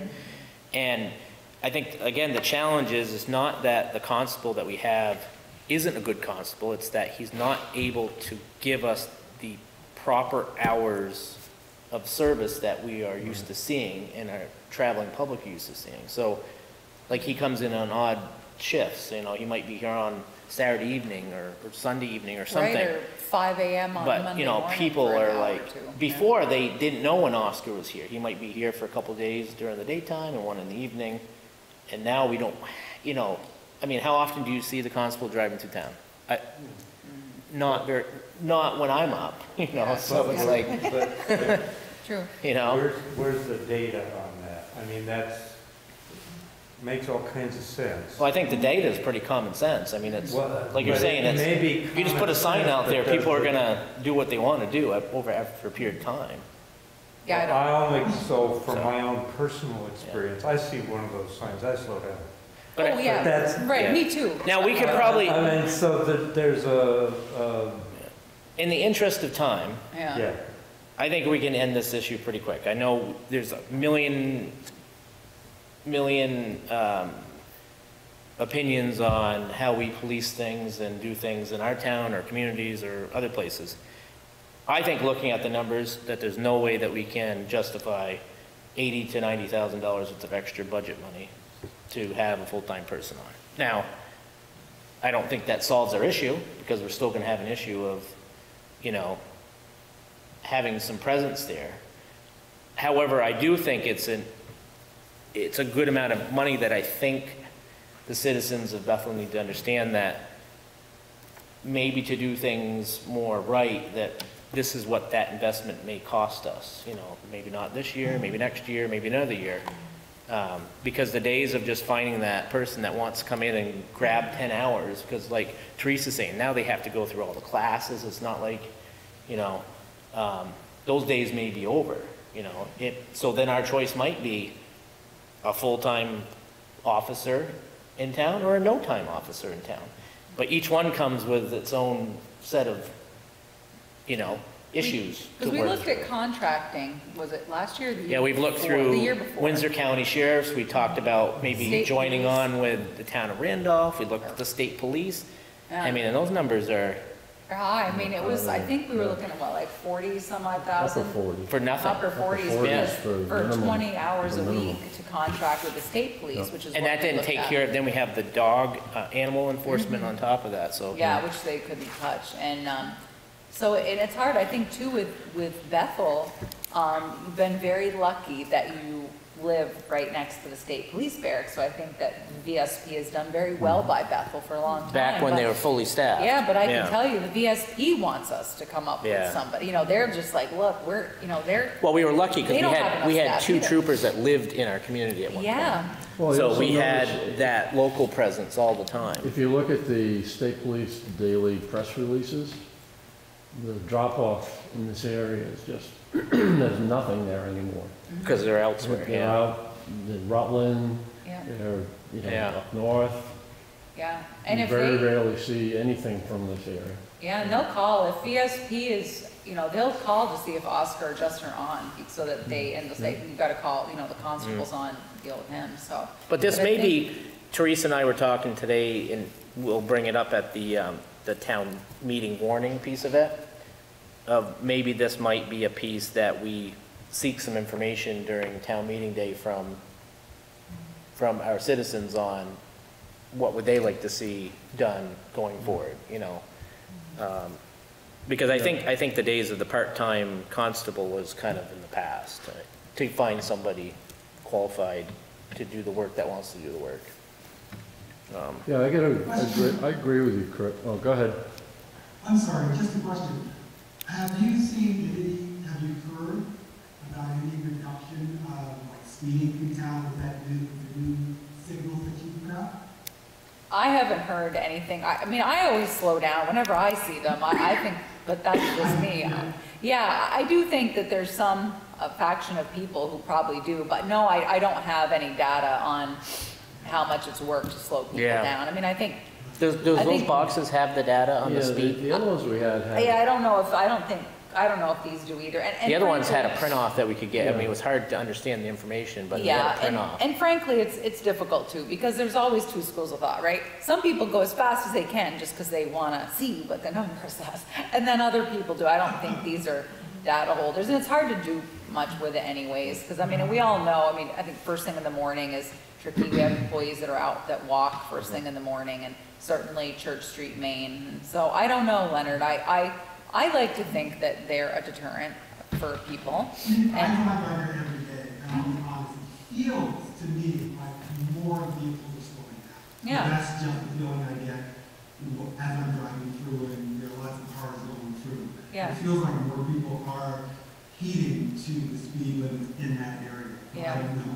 I'd like to see them too at all the, I'd like to see them at all the entrances of the town. I'd originally had 3 of them in here, but I was like, oh, they're never gonna go for 3. Well, I know so. by the school in the morning, there's a lot of congestion and vehicles there anyway, so it just naturally slows everybody down going through there. But at 6:30 in the morning, The sheriff had one this 7 morning. o'clock in the morning, it's a very different story. Yeah, yeah, it's, And- especially like, this time in the evening, the lion. Yeah. The other thing too is if we continue to not be able to get the coverage we need with the constables we have, we can also look at, we could reach out to the Windsor County Sheriff and see, but I mean, it's pricey. You cut what you have, but you might at least have a reliable amount of hours you're gonna get. I had a conversation with Oscar about it too and talked to him, but I mean, anyway, I so would- you wanna leave the 58,106 and. I mean, I guess that's kind of where I'm at. I mean, I still think that, there may be some discussions had around the $15,000 worth of signage. Knowing the history of some of the town meetings, that's probably going to be an emphasis, because 15,000 is, 3/4 of a penny on the tax rate just for one item, so. Would you mind, I have some other suggestions if we're not going to do the full time, would you mind if I send you those things via email? No, please do. Okay. So yeah, the 8,800 is the speed cart, and then 2 more of the other signs. That's what the 15,800 And is. you're saying you were interested in a 3rd speed sign? Well, I They're about was. 3,500 each, is that? Yeah, I was getting a little greedy. I was going through the Well, just budget. in the I'm realm going, of thinking the 8,800. 140,000 versus Right, 58, Yeah, I like mean, your net 3,500 is is. only $10,000. I know. I was like, I did my first iteration. I was like, okay, 3 flashing signs and a speed cart, and then I'm looking at the numbers, and I went back through to go back, and I'm like, oh, that's just getting a little greedy. I'm not sure I could get that. Byron has them in all the entrances now. Yeah. That's what I'd like to see Yeah. too. I'd like to see them. They didn't used to, but Yeah. within last year. Yeah, Whenever you enter Yeah. any one of them, they have. yeah. And all then, the different So we all, and the speed cart too, so that we could move it. So if we have. yeah, if it's targeted- mobile, then you can Then target it. that's it. That. So we good with just keeping the 20-hour a week with the speed cart in the budget for now? Do that route? Yeah, I mean, we'll have more discussions. I would definitely be interested in figuring out some way to get more information from the general public as to what they want, what they don't want, but also like, I love that the EIC outlined some ideas, but I mean, Teresa and I were kind of bouncing this around a little bit today, that like, some of what's hard is just putting ideas in front of us doesn't give us a way to move forward with any of it, and we're too far into the budget cycle that there's no way to add any of this now. So it's like, from here, do we then do we, go back to the AIC and task you with, okay, pick 1 or 2 models, do the research and get us some numbers by this date so we can entertain it in the next budget cycle, Right. and then use what we learned at this town meeting for public sentiment, integrate, just like start pulling all these pieces, like we can recognize we can't make any drastic upheaval changes Right. Right in now. this cycle, but we could do more research, figure out what the interest level is, and then also what options are, and then start putting those into the mix for the next year's discussion, right? Right, I think that makes sense. I mean, that's what committees are for. We can't do all the research, I certainly can't. So that's what committees do, is they do the research and come to you with thought out or some semi-fleshed out ideas. Just giving me names isn't, I got nothing, I don't have time to research I all. would like to see as part of that, so what are the crime rates? What are the arrest records? What are the traffic control records over a period of time in terms of apprehensions or whatever? Got that. Requests for assistance that we time from request to somebody on scene, that kind of issue to inform us rather than, it feels to me like people are going too fast. Right, yeah, but we gave you some What's guidance. some data? Anecdotal, it's I not- want some hard data about whether we are seeing an increase in need for policing that's not being met because of whatever reason. Yep. No problem. Alrighty. So we've agreed to just to keep the 20 hours in there for now. But I think the important part too, Chris, so let's not glaze over it at all, is bringing it up to town meeting and getting a feel, because that's how this whole started. Well, I think that's what, Back years ago, Yeah. and to bring it back, to town meeting. well, I think again once for- we talk about the town meeting warning, that Yeah, Teresa and I have an idea of maybe, because we can go back and forth on what we think we should have on the warning, not on the warning, when I'm talking like the new things, as well as like constable/police, I think there's some opportunities for the select board to reach out to the citizens during town meeting day to say, kind of like the Doyle poll, remember Doyle, like you'd put out like Yeah. 10 things, of what was going on but not really being dealt with, and get some information back, like, what do our citizens think?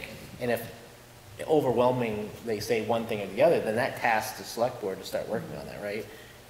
Or some of these other issues that we still haven't completed on the warning type deal. My caution is that these days, what citizens think is not necessarily line up with reality. And so I would like to see this is the data, folk. Well, we can probably get, And so we can probably get some data from, Whatever's in your packet. we have also data maybe from the past 16 on pages of- speed in the villages. We can get data from, I just state want- police I just on want to call ensure times that we and- do that, and it's not just a what do y'all think. I wonder if there's a creative way to do this too, and I don't know exactly, I'm forming this thought as I'm saying it, so bear with me. But something more along the lines of like a community conversation. So, That's what we were talking about. well, and town meeting might not be quite the place And for that's- this, yeah, but we're just thinking. thinking outside of town meeting, like, is it a Bethel University class that's co-run by the town and the EIC, or some experts are brought in to talk about alternative models that are successful in other communities and how they could apply within our community. And so spur the conversation in a different way, where it's not just an ask at town meeting, but it's more informational. Here are some alternatives. How do you feel? How could this apply? And get it to be sort of more of a conversation. Then I feel like town meeting's one venue, but it's also, it's a tough venue because Can be. you're not necessarily, You're hoping you're getting cross-section of Yeah. this. You're getting a cross-section of the town by town meeting, but you're not getting every person. But one of the things that Rebecca told me about Sanborn Stone, which was very interesting, I'd never heard of it, in New Hampshire, they do this thing called New Hampshire Listens. There's a group that goes around, I guess, and helps facilitate these conversations, which is interesting. I don't know if there's something in Vermont, she wasn't aware, but it was interesting nonetheless about it. So, all right, so the rec department, I got that, the 10,000, or let me see, I forgot, I asked Ellie for a number. It's in there, 10 grand. So I couldn't remember. And so that budget is down a tiny bit, but not much. Can I ask a question? Yeah, go ahead. Okay. I just want to understand repairs and maintenance. Yep. Do you anticipate what goes into repair and maintenance, that line? What do you anticipate for repairs and maintenance? Well, I think last year we did, let's see, we stained the outside of the building last year, and we put some flooring in. I think this year we have to, what was the other thing? We have to do something this year. But we also went around and tightened all the bolts in the pavilion last year, the part that's added onto the skate, there to the pool. And, let's see, I'm trying to think, I'm missing, so. You're talking about that ADA compliance walkway. That has to be done. Well, if the ADA compliance walkway is going as part of the skate park, that's not going as part of this. So usually repairs and maintenance or something like, if we have some plumbing issue or a toilet we need to fix, we had to fix a vent pipe last year. I think we still have to maybe install, I don't know if that V got installed on the roof so that the snow doesn't take out the pipe. So we try to do stuff like that. I think last year we put in, the reason it's high is there was an expense in there for Paul Feeney to move the rec equipment, but we offset some of that money with a grant revenue. So I know that we talked about if we have to seal the skate park, that's in there, because I know that Dietrich said we have to put some sealant on the skate park. So that's in there. But we'd walk through it, and because we were able to get quite a few things done this year, the flooring and things, she felt like maybe we'd have a little savings there.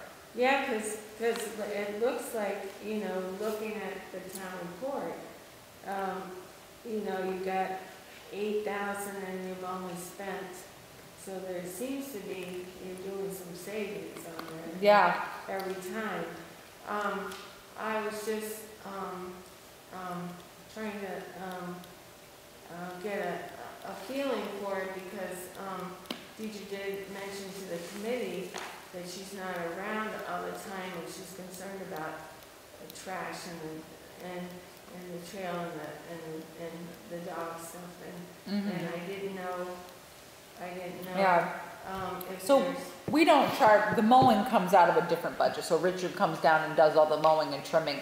That doesn't come out of the rec budget. That we pay him comes out of the park budget. Out of the parks. Yeah. So the mowing for the record comes out of the parks budget. Oh, okay. I guess just the way it was, where it's been. But yeah. So and usually people that are down there a lot of times do a good job, cleaning up any trash. And we talked about, well, you guys have a big sign on order, right? Yeah. Yeah, I think it talks about the rules and pack in, pack out, and all that, yeah.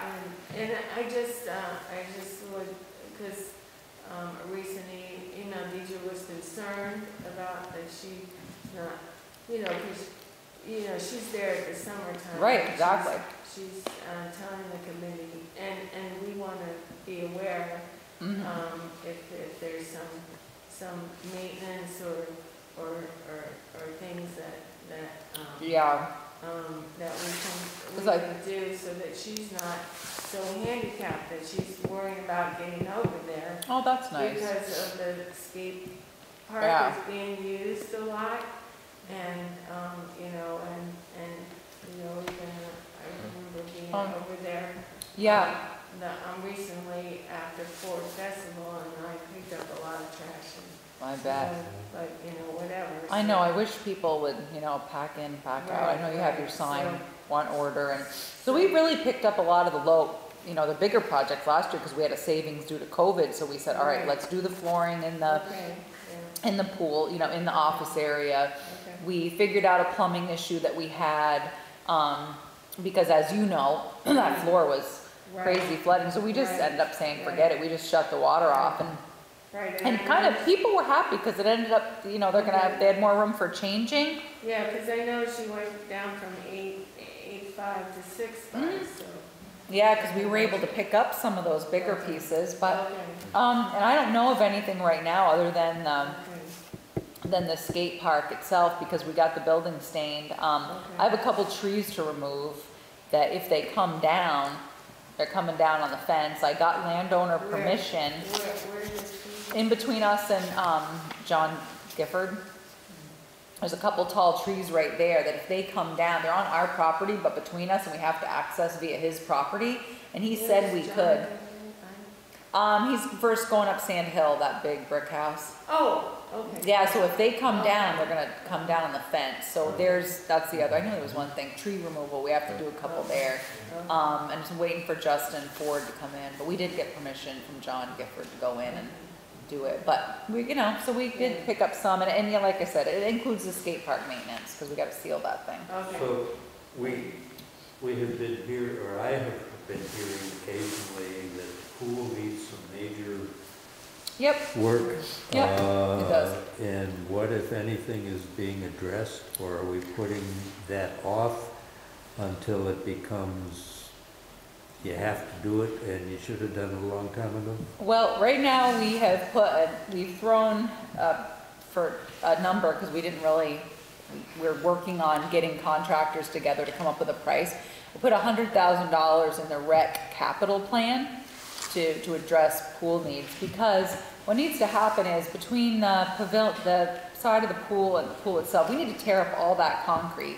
Right. There's some piping under there that, all the piping runs along under the blacktop version around the pool. So what we need to do is, it's gonna be a project, because we need to tear all that out. We need to repipe a good portion of that around. We think that we have a leak in one of the skim baskets, and the only way that's gonna get fixed is when we remove that. The other thing we've talked about is moving the concrete all the way to the fence line, so that way it's not this weird little strip of grass that keeps coming into the pool and clogging the filter. Also, because under the fiberglass lining, it's blacktop. So one of the things we have talked about is the fiberglass gentleman does us a huge favor, Mr. Pettit. He doesn't charge us very much and comes each year and patches little holes. One of the things that has come up is if you're gonna go in, and this is what he was saying, if you're gonna go in and do all this and tear this out, you should tear out the fiberglass, and I think it's called gunite, thank you, yeah, gunite, and going in and basically, so spraying the whole pool. So to do something, and Ellie and I were having this conversation, I put $100,000 in there just as we don't know. And because Tree last year reached out to all the contractors, said, okay, if you did the plumbing and you did the, how much, what are we looking at here to pour this? And then of course, COVID, prices go through the roof with concrete, and so we are setting money aside for it. So that's this repairs and maintenance one? No, it's the $10,000 that goes into the capital improvement fund. rec It'll be- facility improvement fund. It's not on the. It's what goes in there. It goes, that rec facility improvement fund for 10,000 goes into this larger capital fund. All right, so we're thinking about it. We are thinking about it, and we're obviously hoping, we looked at the VOREC grant, thinking, this is the pool, we could do the pool and trails and wouldn't cover existing infrastructure. We're like, are you kidding? Because if it had done that, we definitely would have written the pool as a portion of it, because that's a big, it's a big draw and something that obviously has been there for a long time. But we've looked, and it's every time an opportunity comes up for money. I just didn't want to No, not you're right, see it Gene. and have it catch us. No, that's the long story. It's just, it's And the that whole thing.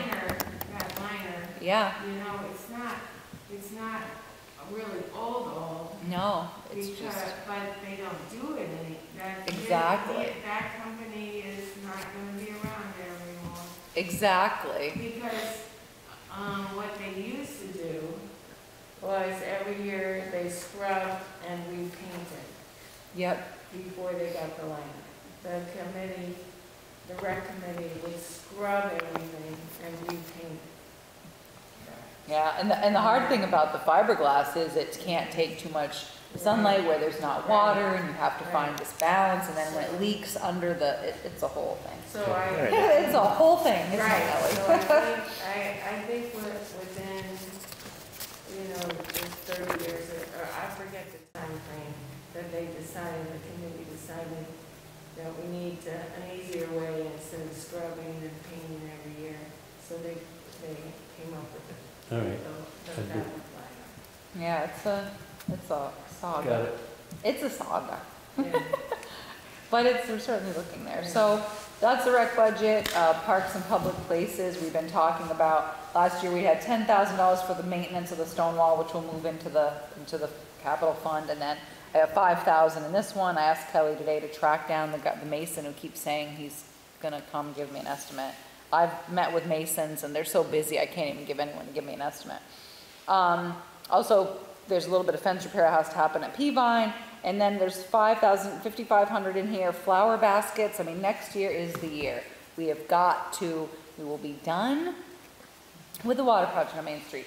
So we need to get the buildings clean. We need to get, we've talked about doing flower baskets and fixing the, Mr. and Mrs. Taylor have, lovingly been maintaining one of the triangles. And so we've talked about doing that, some more beautification. And we've been talking about it, so that's money in there. So are we going above and beyond what we should be doing normally? Because we used to budget, I don't know, say $1,500. That was the money that went towards the individuals that were donating their time to do, I don't know what 4 or 5 different locations inside the village. And then they had come to us 2 years ago, right before, or right at COVID, or right before COVID. Because you and I met with Mr. Taylor in the and had office. asked that, well, they had said that they were more than willing to continue to help, but they couldn't help as much financially anymore. So then we had to come up with the other match. So I think that's when we budgeted $3,000. Yeah, I think And then I just saw that at the meeting 55, I was right like. Before COVID, right before the shutdown, like this time of year, they came to us. Yeah, and we had also, Chris and I had a conversation with Mr. Taylor, I think, in the office. And so the thing is I'm not really sure what this is going to do. I have heard rumors that there are already flower baskets existing, but some people aren't really sure where the flower baskets are. So if the flower baskets that come on the poles are no longer around, we're going to have to buy those. I was hoping that we would get some sort of sponsorship, maybe people for a little plaque in a basket, maybe somebody sponsors a basket, so they maybe pay a little money and we put some flowers in it, but we don't have anyone on staff to maintain them.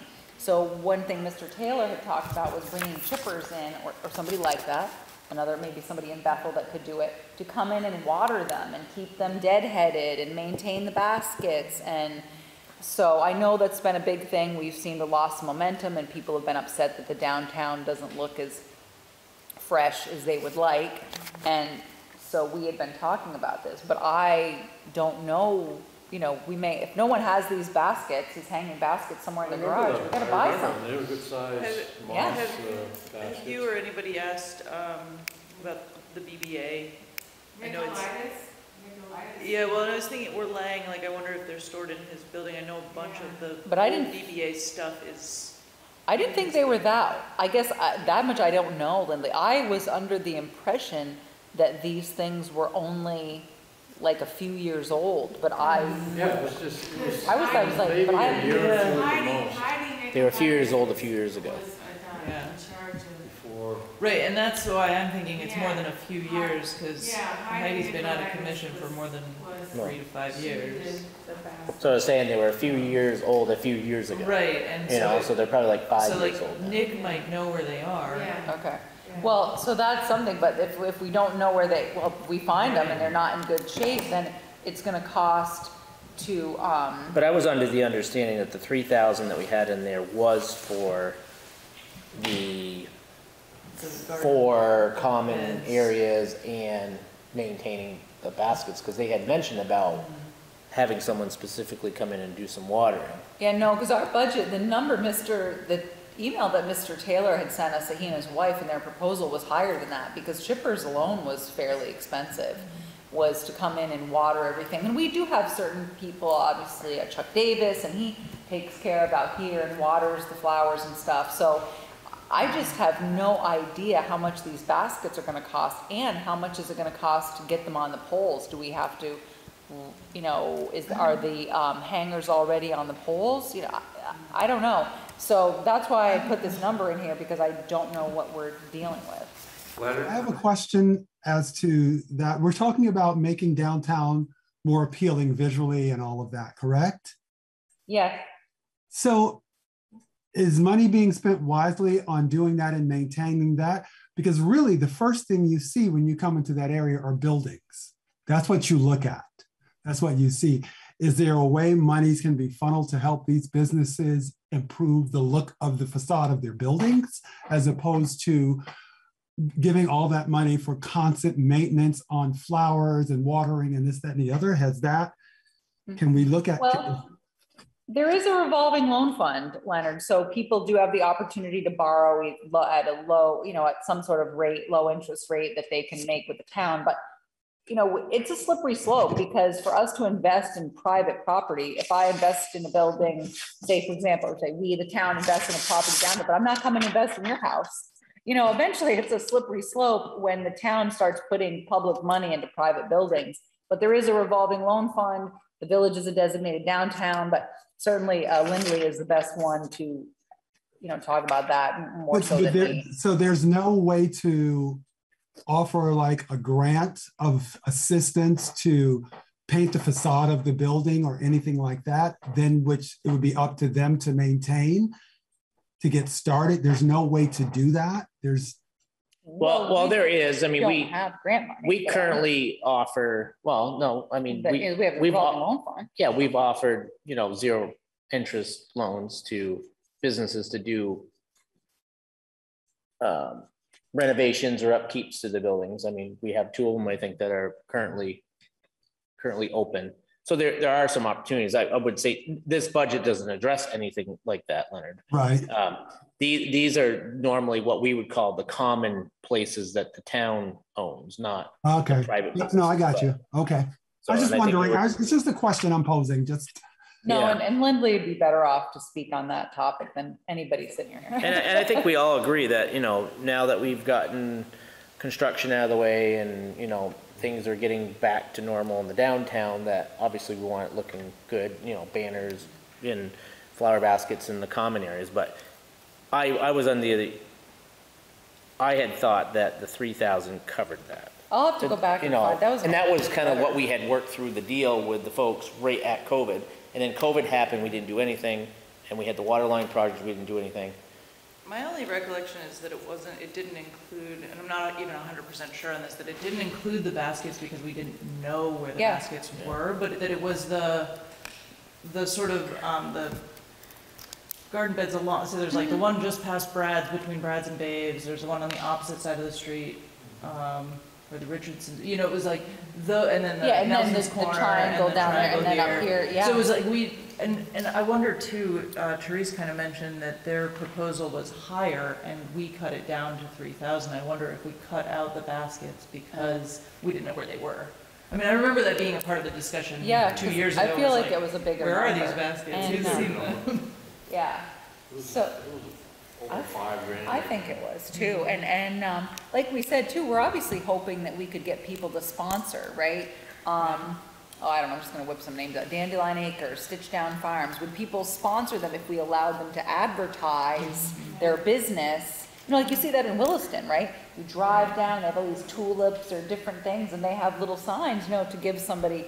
So, I mean, if you wanna cut this to 3,000, that's fine, I had just put the number in here because I didn't know what you wanted to do. I mean, I love the idea of getting sort of the sponsorship, and even if it's not, like some businesses maybe can do monetary sponsorship, but maybe some businesses or local entities do sort of the volunteer match sponsorship of, we'll help maintain them if, you know, X number of businesses will help sponsor them. And So you want to go back to the 3,000? I'm more just saying, I'm He's feeding over off here your- with his pencil, so I'm not I sure. know. Well, You I'm wanna feeding go off to- your. No, I comments just, about you know, sponsorship. I'm happy to go to 3,000. Who's gonna so do far. it?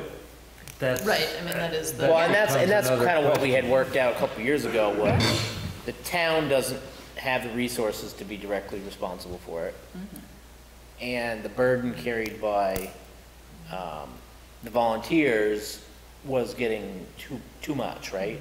So we're trying to find a middle point, like, maybe we invest in some of this if they help with the upkeep, I think is what we kind of ended up with.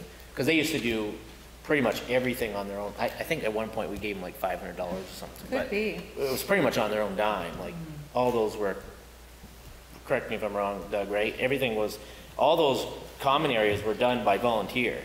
I don't think they received any money.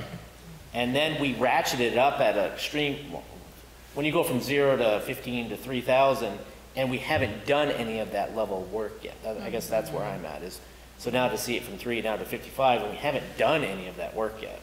You know, so we don't even know what 3,000 gives us, because we haven't done it.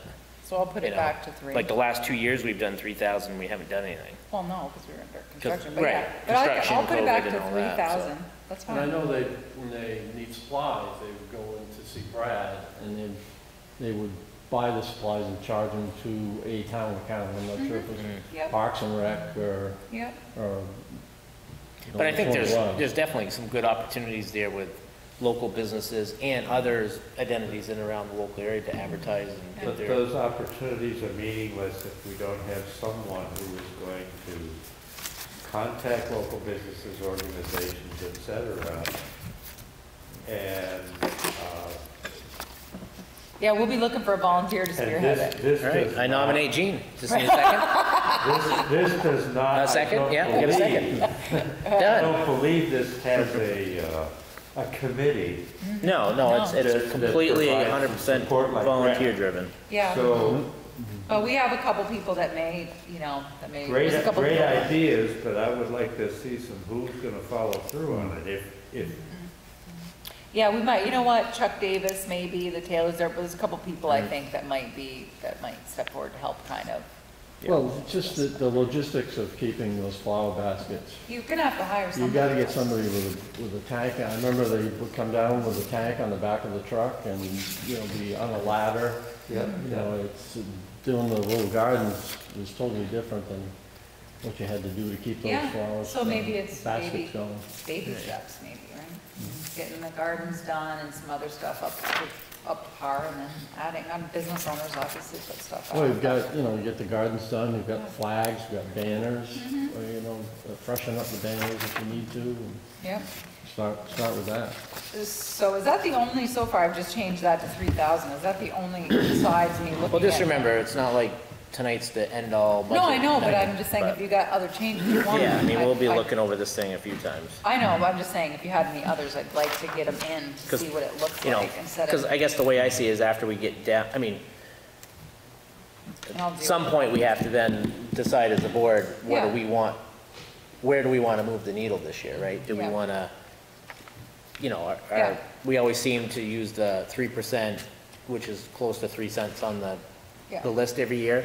Last year, I think we were at 2 or 2.5. Yeah, I think so. But, so we actually thought we were gonna be raising rates a little over 2 cents last year, but then the grand list bumped up at a rate that it canceled that out, so we ended up being like 0. Of course, the grand list always kind of follows behind us, so we don't really know, unfortunately, what that's gonna be, Yeah. but I think we've always had that like starting point at like 3%, 3 cent, and then we try to keep it in there. Yeah, so no, I'm just saying, if you have any, It might be something we come back to, a meeting or two from now and say, we got a little extra money, let's add some money in here, or. So the municipal office budget is up, there's, one of the things, again, we're still with this 22%, hopefully I'll have an answer before that about retirement, about what to do for next year. So I put in $10,000 contract labor, so just so you know, I did not include this $10,000 in my calculations for Social Security, Medicare, or retirement, because I was looking at this as a contract position. If you disagree, then we can do that. Right now, we have Rebecca and Chris are writing the VOREC grant. We were lucky enough for me to get to VHB was one thing they recommended, and we were able to get money with no match to pay for that service. And I do the road grants, structures grants, better roads, work with Rita and we can get that done. And we did, and we'll do reasonable grants within the year. But what's a common thing is every time somebody wants to do something, is there a grant for that? Is there a grant for that? We don't have the staff to write a bunch of grants. So hence I put a number in there thinking, okay, there are contract grant writers out there so that if we had, grant opportunities, right now, there's a bunch of money that's coming to the state for transportation. I had a conversation with Rita today from Two Rivers, and obviously my first thought is that they've got to funnel some of the money through existing things. Maybe they increase the amount of paving grants, structures grants, through a process that they already have in place. But they also whipped out the VOREC grant saying, oh, we have $6 million and but not really tight parameters on how to apply for it. So I don't know how all the money is going to get funneled to us. I would like to see them go through, some of the existing stuff, but it's hard to know right now what they're going to do with the money. Within reason, I think, adding money in there for grant writers is a cheap insurance policy for getting grants. I mean, I think typically, It pays for itself. in a way it pays for itself. The only thing I would be cautious on is not starting a new position in the office, because then you have benefits and retirement and everything that gets compounded, so that $10,000 position turns into 25. Right. So however we do it, I think it would have to be like either you contract some pieces out or somehow do it where you don't have to. And that's why I put it in this way, so you'd be issuing a 1099. They wouldn't Yeah. get benefits because I just- they already have their own business. So that's the way I looked at it, this was a contract position, not somebody I was paying retirement on.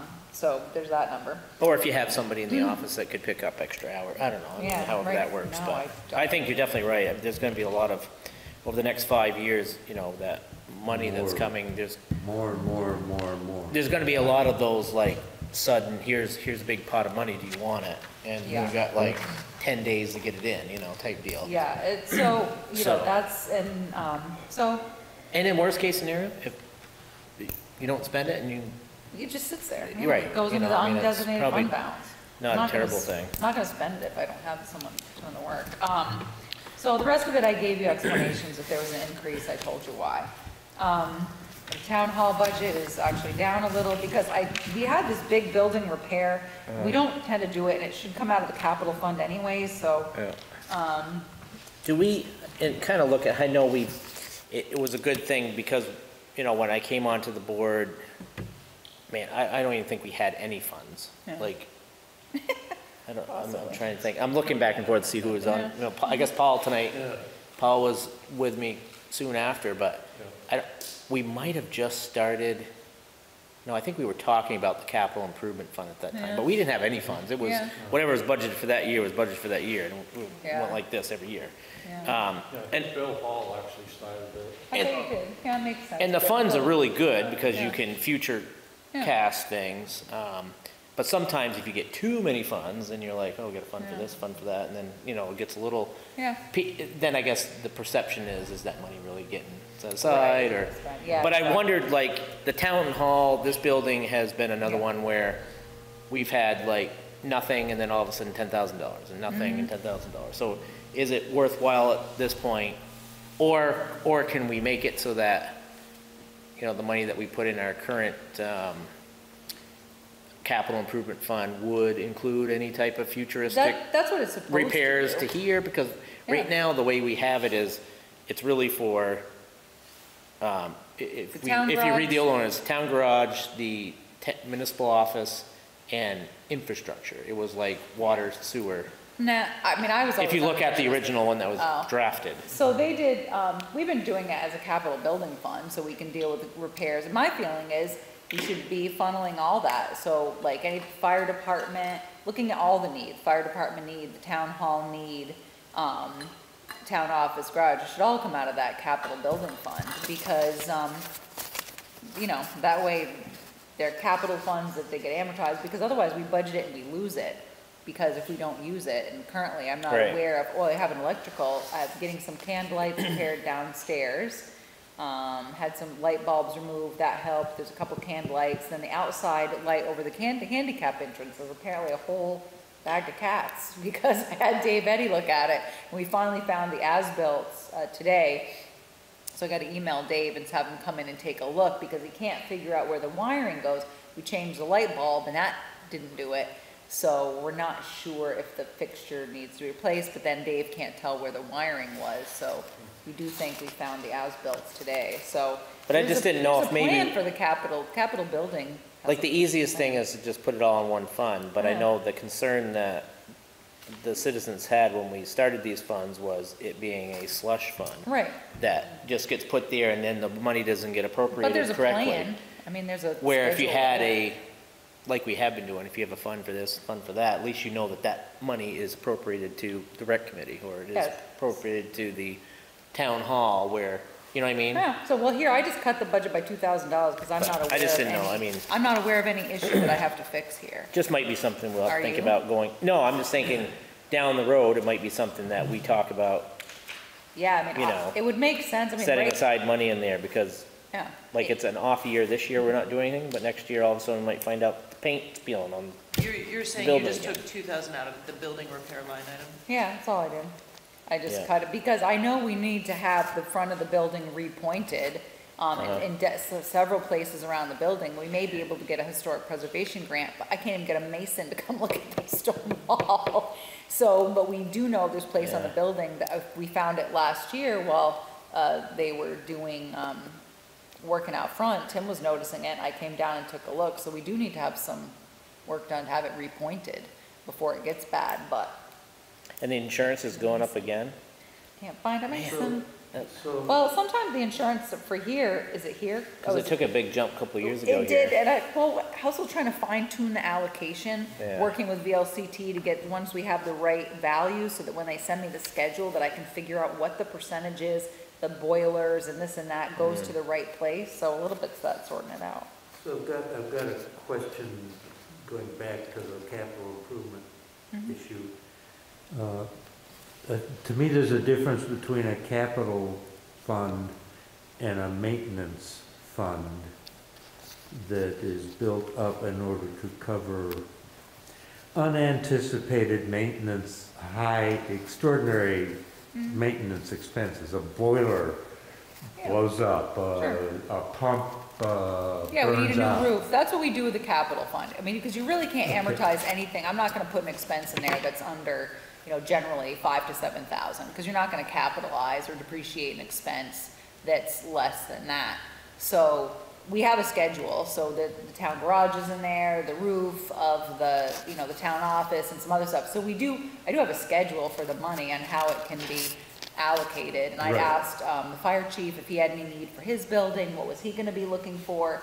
So to have some sort of master sheet. So So- yeah, if it's a maintenance, it comes out of the maintenance line, if but if I- it's a if- bigger expense, it's coming out of the If capital. I'm in my, if I don't put money aside every year to replace my water heater, but I know that it's gonna go, Right, all right? That's the kind of, you're saying that's a capital expenditure, not a maintenance. if it's over a certain dollar amount, that's what really I drives just- it. Yeah, if it's a As smaller. long as we're, Yeah, if it's low hanging fruit, if it's a few $100, we need to replace a sink or do some lighting. right. But if it's a bigger but I- deal, we'll you know, capitalize it. major, for a homeowner, or Yeah, major right. appliance, a Oh, sure. furnace or a, Absolutely, I do it with my equipment, Yeah. my business. If I have an equipment stash, you know, if you will, because I know someday that mower. someday you're gonna have to do blow something. up, and, you know, something's Yeah. gonna happen. But then what we're gonna have to do at some point with the board We here have to do is that. that capital improvement fund, when it was put together, because I was on the board when it was put together, the verbiage clearly states what it's used for, and it's not used for any of these things that we just talked about. but I It's think, used for, it's clearly in there, it says, it's in there for the I'll go municipal back. building, the public works building, and it says, for whatever reason, I don't know why it was put in there, it says water and sewer. Oh, okay, I'll go back. Those are and the look at the only warning. things that we're supposed to use that The on. town hall itself doesn't fall into that. Town hall doesn't fall Fire into it, department. none of these other things, like fire department, none of those things. So that's where, Okay. either we need to But sit that's down why and recategorize that, That's why I'm raising the question. or we need to have more of these little funds for each one. Again, Okay. you know what I mean? Let me go back and look at the warning, Yeah. because we changed it, we did but I fix do warning, wanna so let me make go sure we're back and look at the covered. warning. Because, you know, and I understand what Gene's saying, if we budget $6,000 for potential building repairs this year, right? Right. And we only use 1,000, that money goes bye-bye, right? It doesn't, does. you don't get to carry that over, you know? Right. Where if that That's- I $10,000 understand. boiler goes, or something, you know, you need to, We need you to could have find carried money that for it. money over 2 seasons or something, you know? Yeah, I think that. No, I we've get been- it. We've been through that, I'll go back. But we and- might want to just retake a look at that I will, because I capital know improvement. we've looked at it. But anyways, so that's why it's at 4, because I'm not Yeah. aware of anything other than some small lighting structures. There's a Yeah. repair, the roof has to be repaired over here. I know that Bob Coniff is gonna come in and do that, but that's Now, not I'm six. thinking of the things we That's- can't think of. And that's in our $6,000, you know, budget. And Yeah. then I've got a contractor prepared to come in and fix the wall where the roof is. So, but for next year, I'm just not aware of anything. But Thank you for putting up with me. so I can put it back to 6, but that's the only reason I'd cut it to 4, was I wasn't aware of anything in the coming year. So town officials, we talked about leveling these out, kind of making everybody the same. So I was like, okay, if the trustee of public funds and the health officer, and you're gonna, the cemetery commissioner, because it was that one got one amount, one got another. We wanted to add for fire warden, tree warden, so I thought, well, if we're gonna go across the board, then the select board should be the same.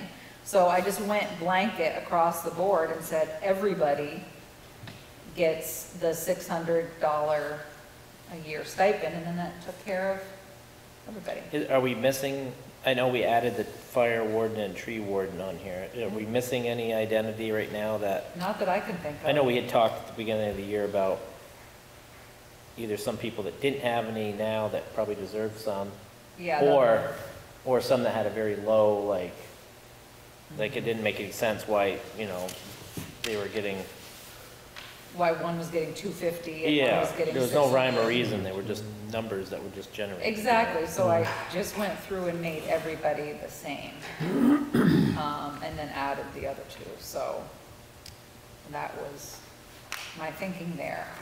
Lister budget you already got last time, that came directly from the listers. The $10,000 assessor services, you know, certainly Mo and Judy wanted me to remind you, you know, they're not gonna be listers forever, they're both new. One of the things that they're looking for right now, again, I mentioned this last time, is to find someone who appraises, commercial properties. So they had reached out to someone, and that person does not do, like they were talking about, maybe Rock of Ages or the hydro dam, you know, and, you know, gotta have some specialty skills if you're doing that. And one person that they reached out to said, yeah, no, can do, we don't do that. So they're looking, still looking, so that could be something that comes out of there. I think the only thing that concerns me with the Lister piece is we added that $10,000 assessor services 2 years ago because there was uncertainty about having Staffing. enough staff that we might have to outsource some of the Yep. staff.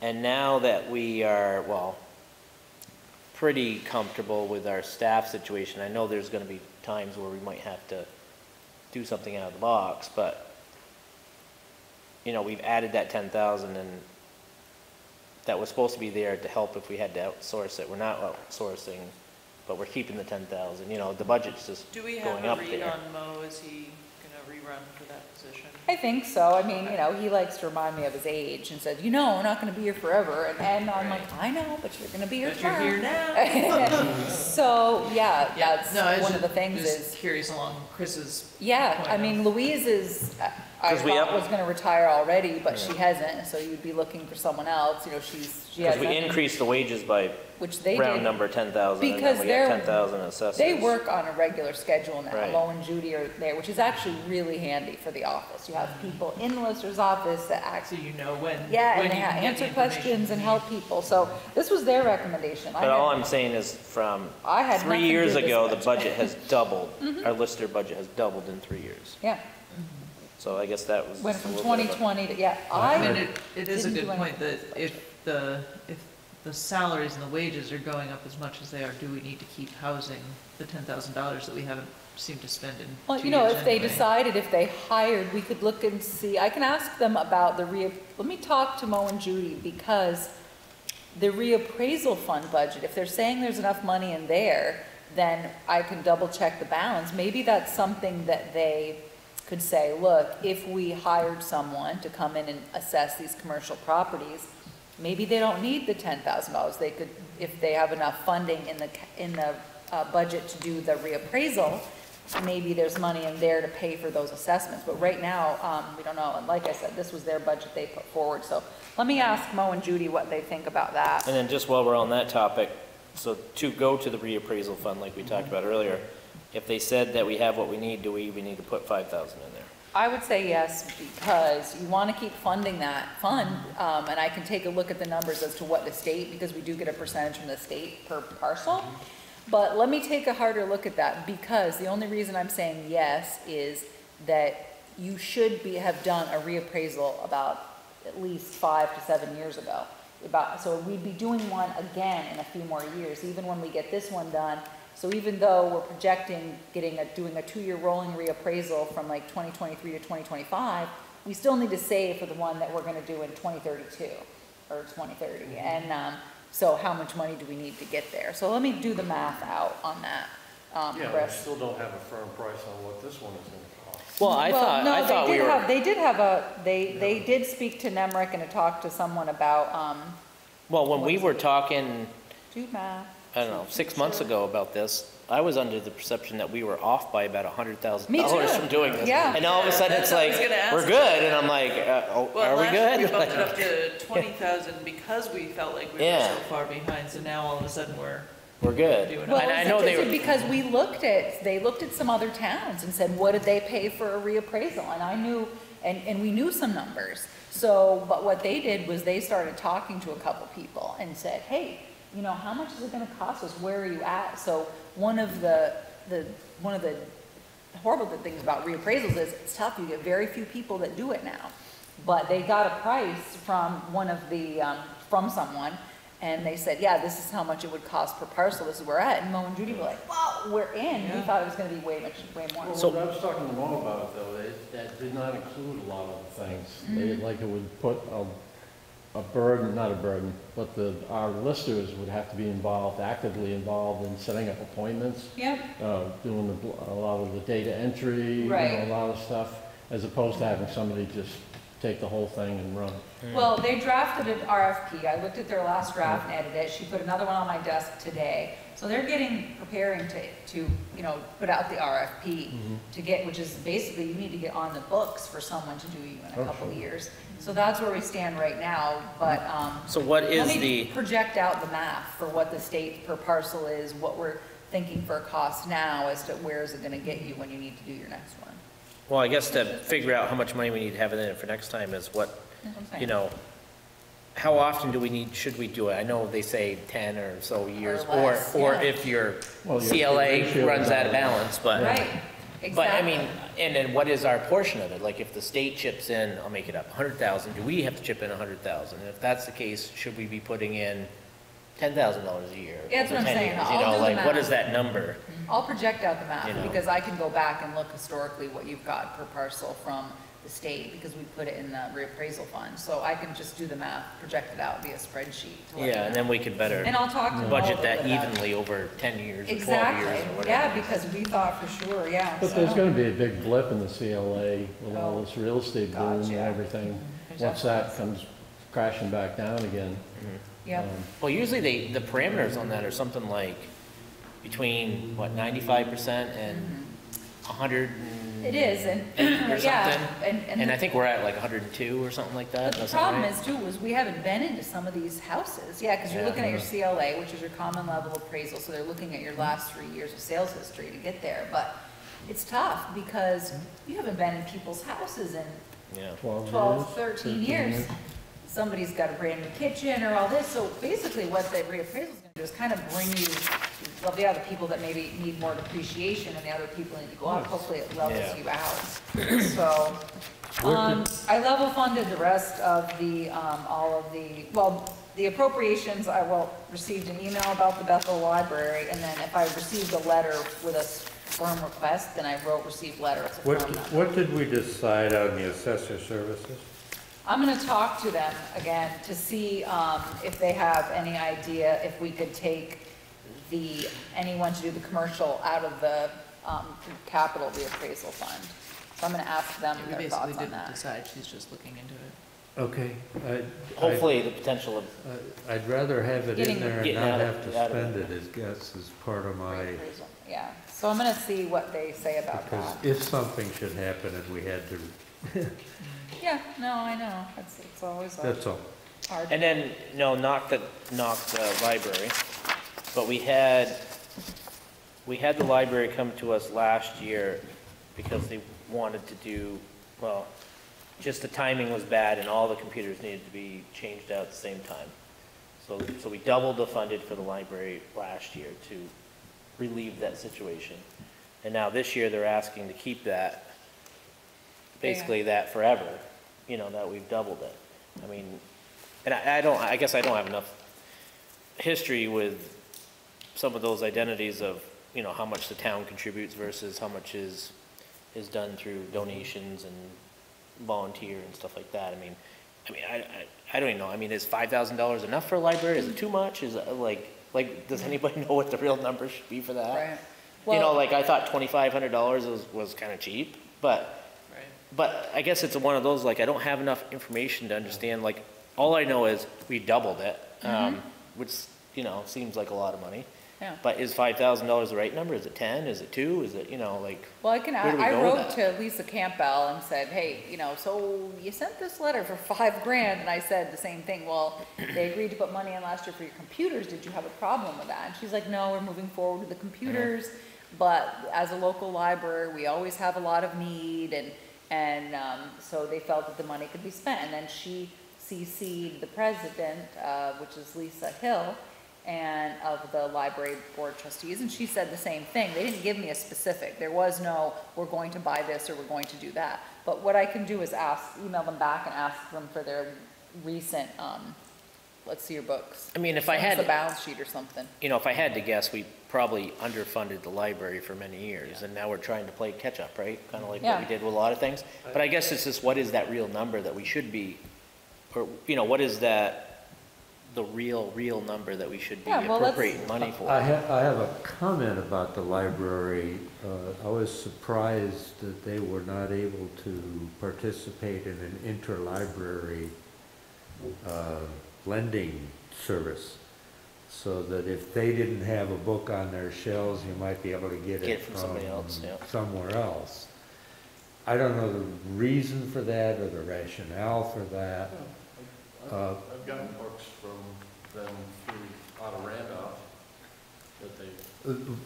Randolph has the capacity to do that. Yeah, but they were with Bethel. Well, I got but the they books. told me they couldn't.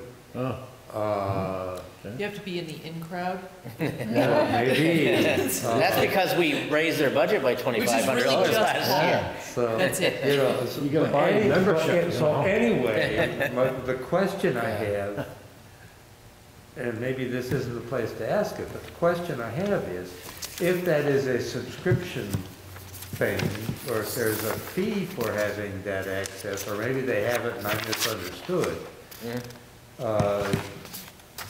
what are the, that's something I think that it should be basic to a library. It'd be nice to have a Here's the little more. letter. Dear Therese, the trustees of the Bethel Library Association request a continuance of the annual Town of Bethel contribution of $5,000 to our library in the town budget. We do appreciate support of the Town of Bethel and rely on your continued interest in maintaining a vital community resource. So, and then when I emailed them, that was it. There's no more. Which I would expect would be the proper response, right? Yeah, Like, but we don't want you to they go didn't back down to $2,500. Yeah, we you know? didn't get any. But I just wonder if maybe it's better to, I don't know. do some research or bring him in to see Well, I'll ask her if she's got what is a some- realistic number that we should be budgeting or helping with? And Yeah. Are there services they would like to supply that they cannot afford? Yeah, I'll something, ask you know. her. Services. what is the real number, you know? There's services the population would like that they're choosing, I mean, 'cause Yeah. not just the interlibrary, but there's a whole, you can, through the state of Vermont, you can be on Okay. the audiobook consortium through the Right. library, so you can get Right. audiobooks, but our library doesn't do it, and so, you know, there are services that I was exist. looking for an audio, but that's, Right, but there's services that exist that our library doesn't participate in, probably because of capacity and funds, and so, yeah, are there things that even, not just what the library is thinking about, but what people would want? yeah, yeah.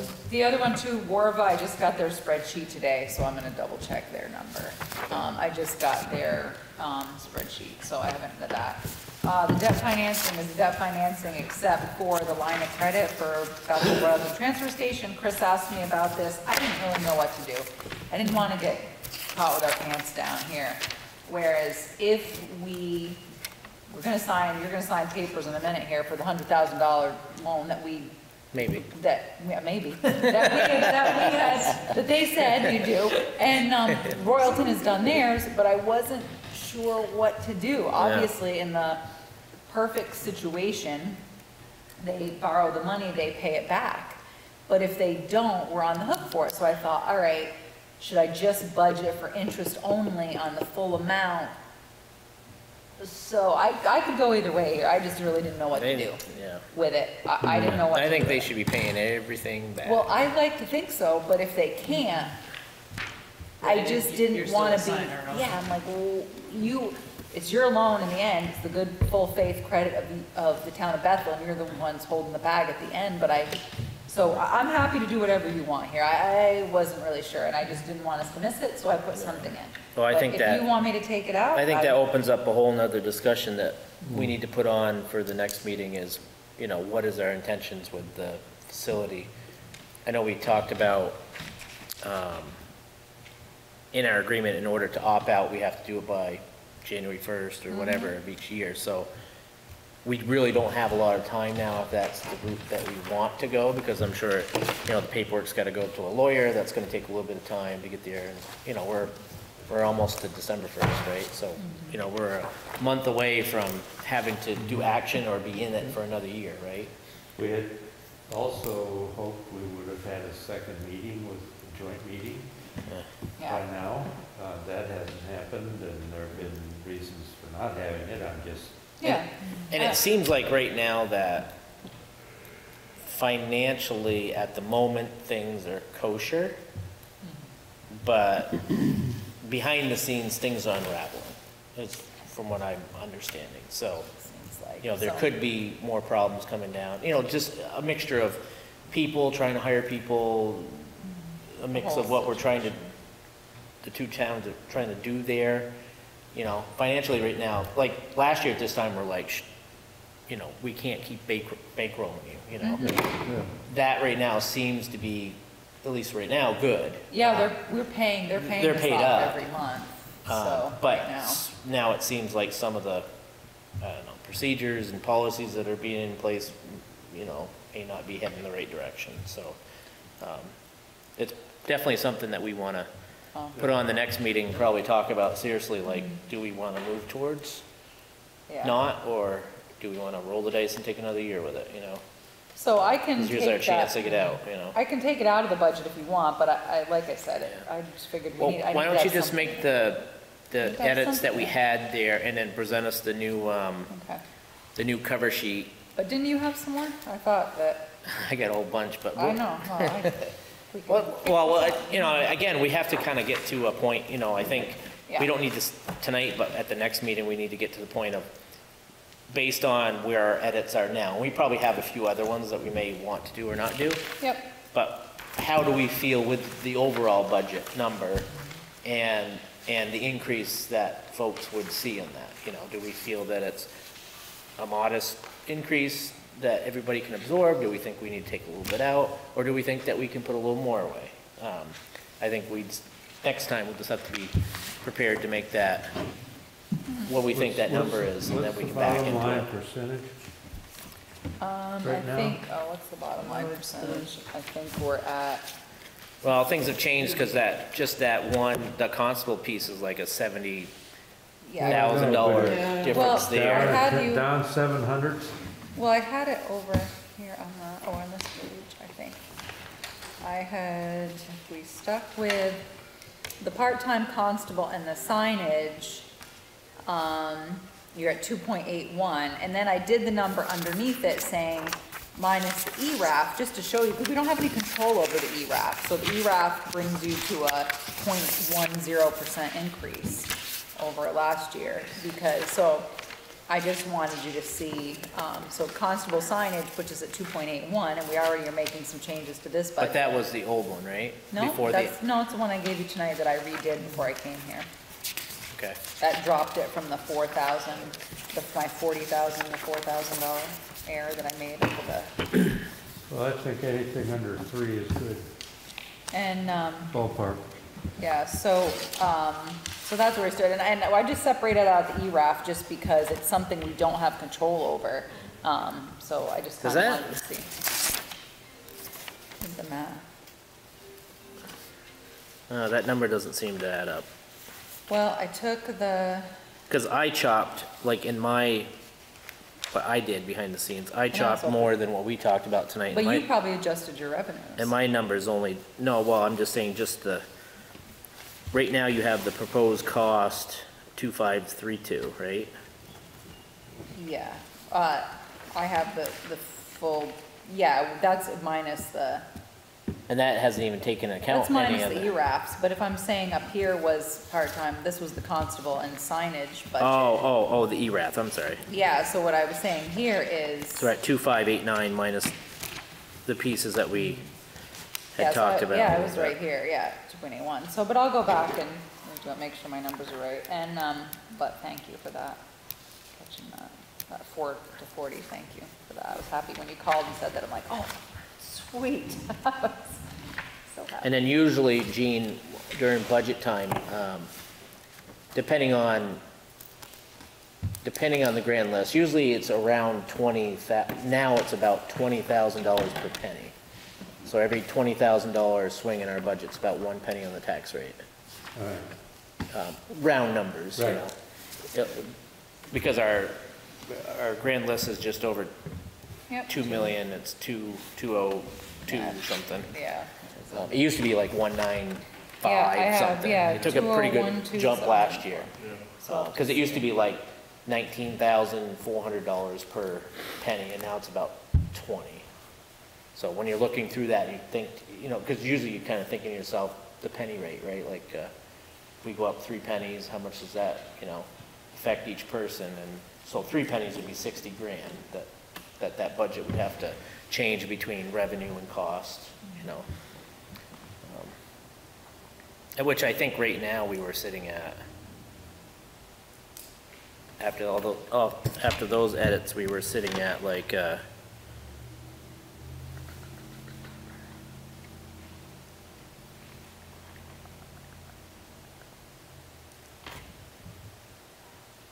$60, I think. So we're like 3 cents, I think, right now, about where we're at. So we're kind of right close to usual the goal, so. Yeah. And so I'll make the changes and look at the other revenue side too for the return of tax, so that'll help you. That'll look at that and see Alright. what that was for last year.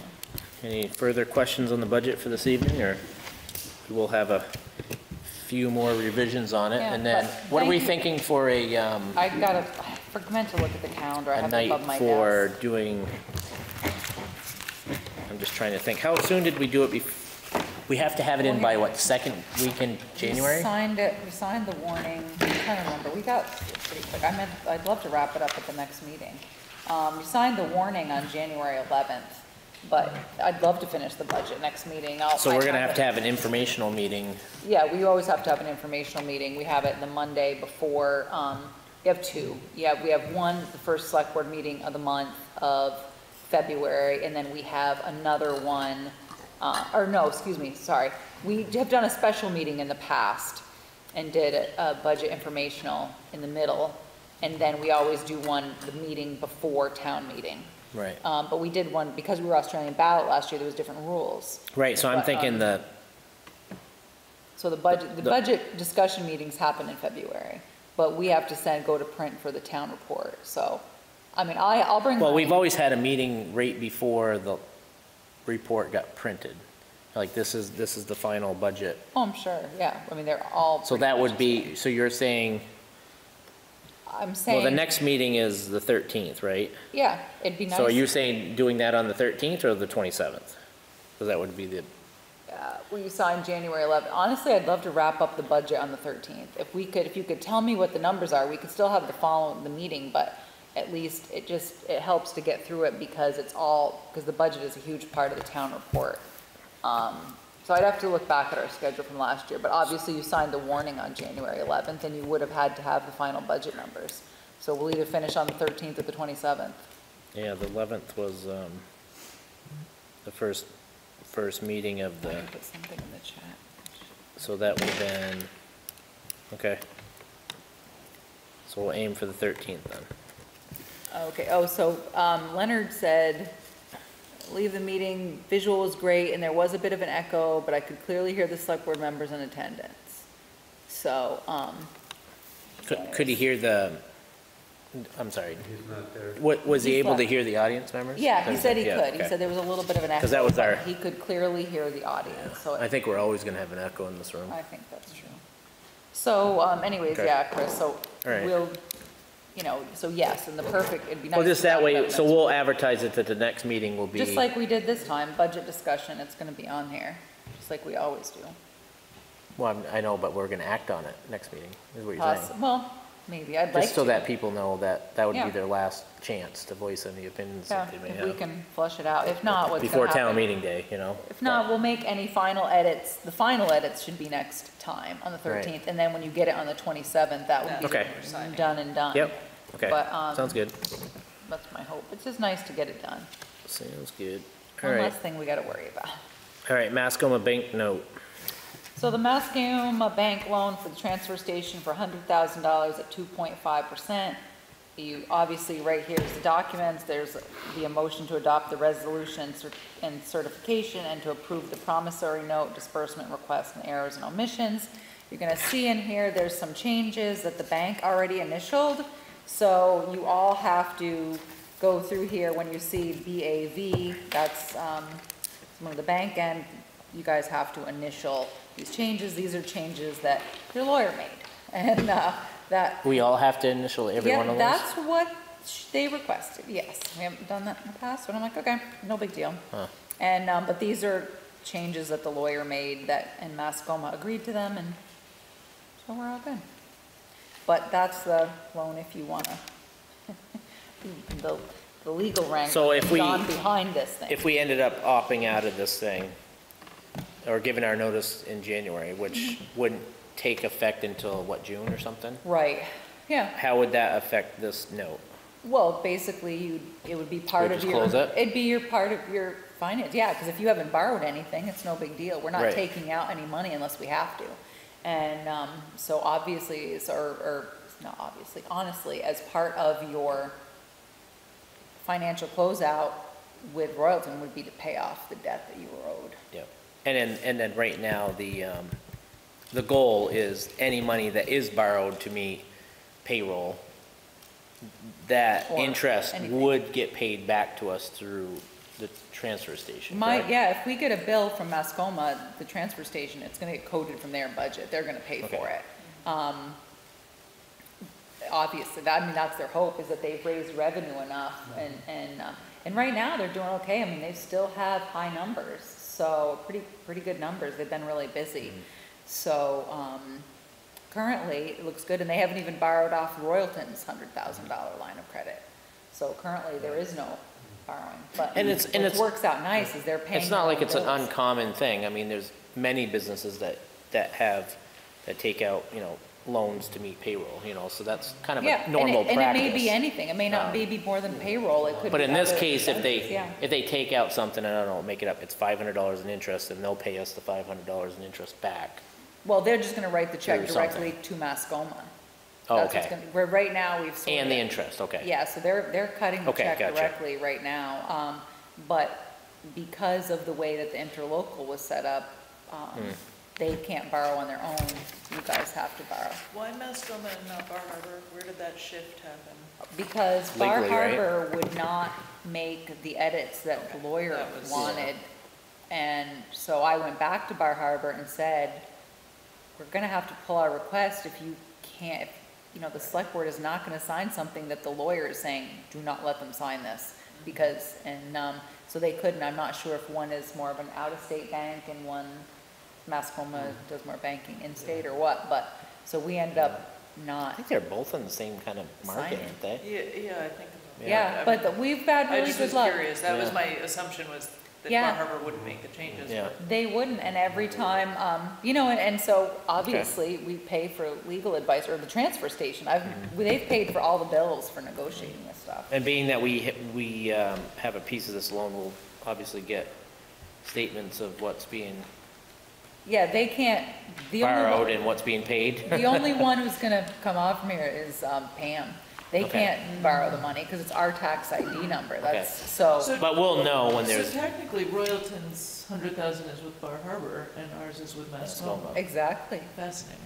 Because they had agreed, Jerry had said in the beginning, they would do what we did, and I said, perfect. So we'll pay, the lawyer's gonna, you know, transfer station will pay for the attorney, we didn't do it, and then they signed, and I said, why did you sign? You went against legal advice, you said we would do the same things. And I said, the lawyer's saying no, but the Royalton board apparently didn't need a legal opinion. They didn't have a legal opinion?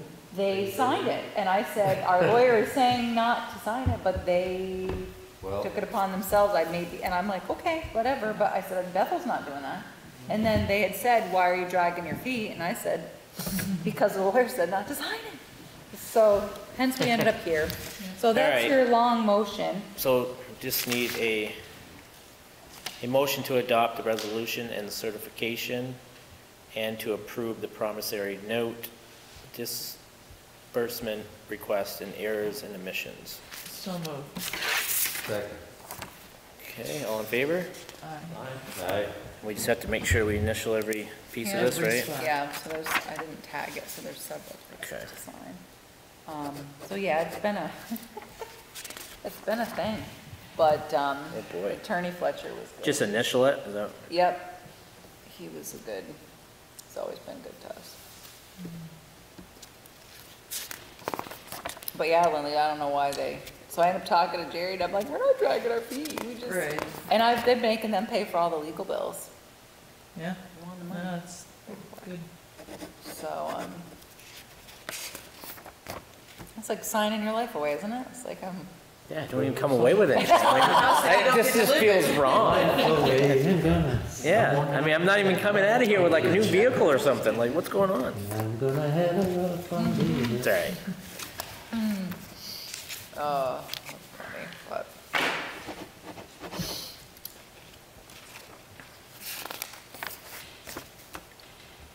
That one's nothing, okay.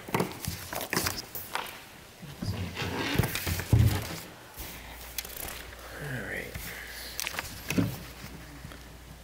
So while we're signing, why don't we just move on, catch up some time here. Sure. Pinella Bridge Engineering and Design. Yep, that's pretty easy. We got proposals from 3 contractors. Obviously, it's really hard not to go with a low bidder when you're dealing with FEMA. You're probably gonna want, you know, blood samples and stuff if you don't.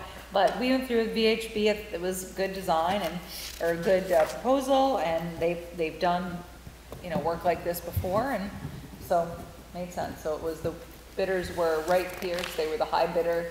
Otter Creek was the second, and then VHB was a little better. And this is based on a lump sum bid, or? This is an RFP this is an RFP that we put together with help of V-Trans to get through the project. There was a detailed scope of services. I think I put it in a previous packet a month or so ago. So this is the outcome of that. And their pricing here, you can see obviously is their response to the proposal. So obviously you hoped you covered it, but it's hard because they're picking up from a prior engineer. So it would just be a motion, and once we do that, I'll call them tomorrow and get the contract going, and we need to get them started. When would the design process finish? Did they say how long it'd take them, or? Well, we had been through that, it was all laid out in the RFP, which I didn't bring with me tonight, and I think that I had said I needed construction documents by the end of February, so that we could put it out to bid, and then obviously there's some Yeah. construction management in here. They needed to do some soil borings, so they've already have, I'm not sure if these guys are dealing with Sanborn Head or somebody else, but they'd already preliminary set that date aside, so, it's, you know, ready to run. I gave them from the prior person, everybody got a thumb drive with all the documents we had. FEMA did allow us to keep both, North Star Hydro and contact bridges in the game without issuing a new RFP, since they were already on board and they had an idea of the project. I'd asked FEMA specifically if we could keep them, so. Okay. So that's it. All right, just need a motion to award the contract to VHB. Any amount? Do you need the amount, or are we good? I'm all right. Okay, Second? all in favor? Aye. As long as it doesn't come back and bite us, as so many of them do. Yeah, well, hopefully not. It seems like every time we engineer something, it's like, really? I know. Well, what are you gonna do? We You don't know, have a choice. This It's is. Groundhog Day every time, all over again. Well, we made out though. Pinello was. We've been down that road a few Beavon was times. okay Well, I'm saying, before. yeah, and Oh, I know. no fault of anybody, but we've been down that road a Oh, few times God. on different projects, and Yeah, so hopefully that's it. So, what do you got next? The draft warning is in here, which is the same warning I've been giving you. Let me see. So, I'm not sure if I said, but in my town manager's report, but I recommend that you take out cannabis, frankly, because it's just a feeling. I just feel like the state, you know, they passed the legislation, which is, you know, fine, and then they kicked it to the, you know, the council, and they're still trying to figure stuff out. And I gave you the list of all the towns near us that I could find that had passed it. So Randolph and other, and I'll admit, I don't like to let somebody else figure this out who has more money, a bigger town with more money. And then when they work the bugs out, you could always adopt it, you know, next year. I always hate being the first because eventually it causes somebody money and heartache. So that's just my opinion. You can do with that what you want. so I had, you know, I don't think I've gotten 100% consensus from anybody that I've talked to, or I did have a few individuals that reached out to me. I'll say it was last week or tail end after our other one. Thank you.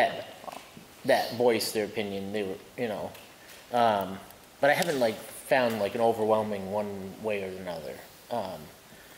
So I guess what I was talking with Therese today when we were up on Dart Hill, and said, you know, I wonder if we treat this at this point more like the Doyle poll thing. Like does the select board put out their own questionnaire that we can not just give at town meeting day, but have an opportunity to either put it in, like we could put a copy of the questionnaire in the back of the town report. We could mail them out to people for their water bills and sewer bills. We could do things like Survey Monkey online, to get some information. And I wonder if we put like a couple of different questions on the survey together. You know, one would be to go to the vote in regards to cannabis. Two would be not to specifically label the Australian ballot, but to put on a question that would say, you know, in support of Australian ballot voting in the future. And then the other one would be like the policing or constable piece, just to gather some information. And then I think, you know, if we get overwhelming information on one way or another on a topic, then that gets directed back to the board of, this is your to-do list to work out and get done for next town meeting. You know, if that's, you know, overwhelming for, I don't know, policing in one way or another, that we build that into our next budget. And if you know, if we have an overwhelming support that says we do want Australian ballot, then we need to move on that, you know, either put the question on the ballot, right?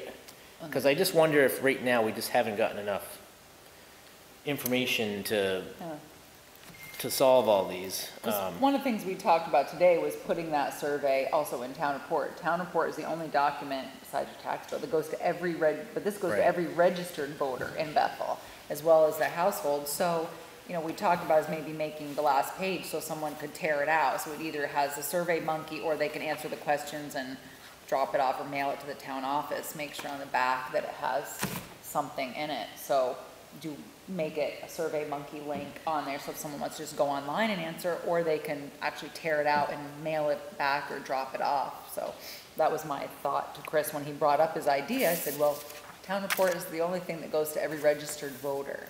And I wonder if it being the same color page in the back of a book, people wouldn't notice it, versus like when you do stuff with like the water, sewer, or delinquent taxes, you make it a colorful page, you put it in front, Like or a even yellow just a page or loose something. page. Like I know that it's then it's time of putting one in every report, but would you get more results? And it'd be hard to But- mail it that way, because once it gets mailed like this. So these things aren't sealed. I couldn't, it has to be attached. I could ask her, I don't, Can you make one page a different color in the report? No. no, 'cause they're because, no, folded, because so the way. Oh, gotcha. Well, you Penny might also kill every single one. Yeah, I was just gonna Well, say. that might be a good exercise to go down. You can do it, but you would have to, Yeah, you would no, have Paul- to put a tape over. Paul's a printer. We'll send Yeah. Therese down Well, to, I'm sure it would be. we'll send Therese to break it to her in the morning, It, you know? it's Well, dual, technically it's Paul dual. is- You Paul could is a technically, printer. you could staple in, you could stitch in Like a a pink piece of paper, but it'd have to be 2 pages. It would have to run, because I think they do them in 4-page units or 8-page units. Yeah. But I think to piggyback on what Paul's I a printer think Gene by had said at the beginning is it wouldn't be just as, you know, sampling people that show up for town meeting. We could also put it in the water bill or sewer bill and ask that those be dropped off. And we could also do for online, you know, because more people are online now, we could do the Survey Monkey that we could advertise. The hard part is multiple people could fill it out. Somebody Well, could fit there 100 times, but. But ultimately, the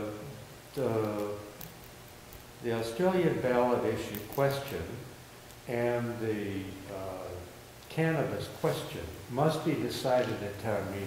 Exactly, yes. Yes. So if you were to put a survey in this year, Yeah, we would not be able to act till on next it year. until the subsequent year. Right. Yeah. Mhm. And I'm not sure what that gets us. It gets you more inclusivity of people participating in their, giving their opinion about which, you know, how they feel about those topics without locking into an immediate solution. No, it doesn't, Without but the putting it on discussion. the ballot doesn't lock into a solution.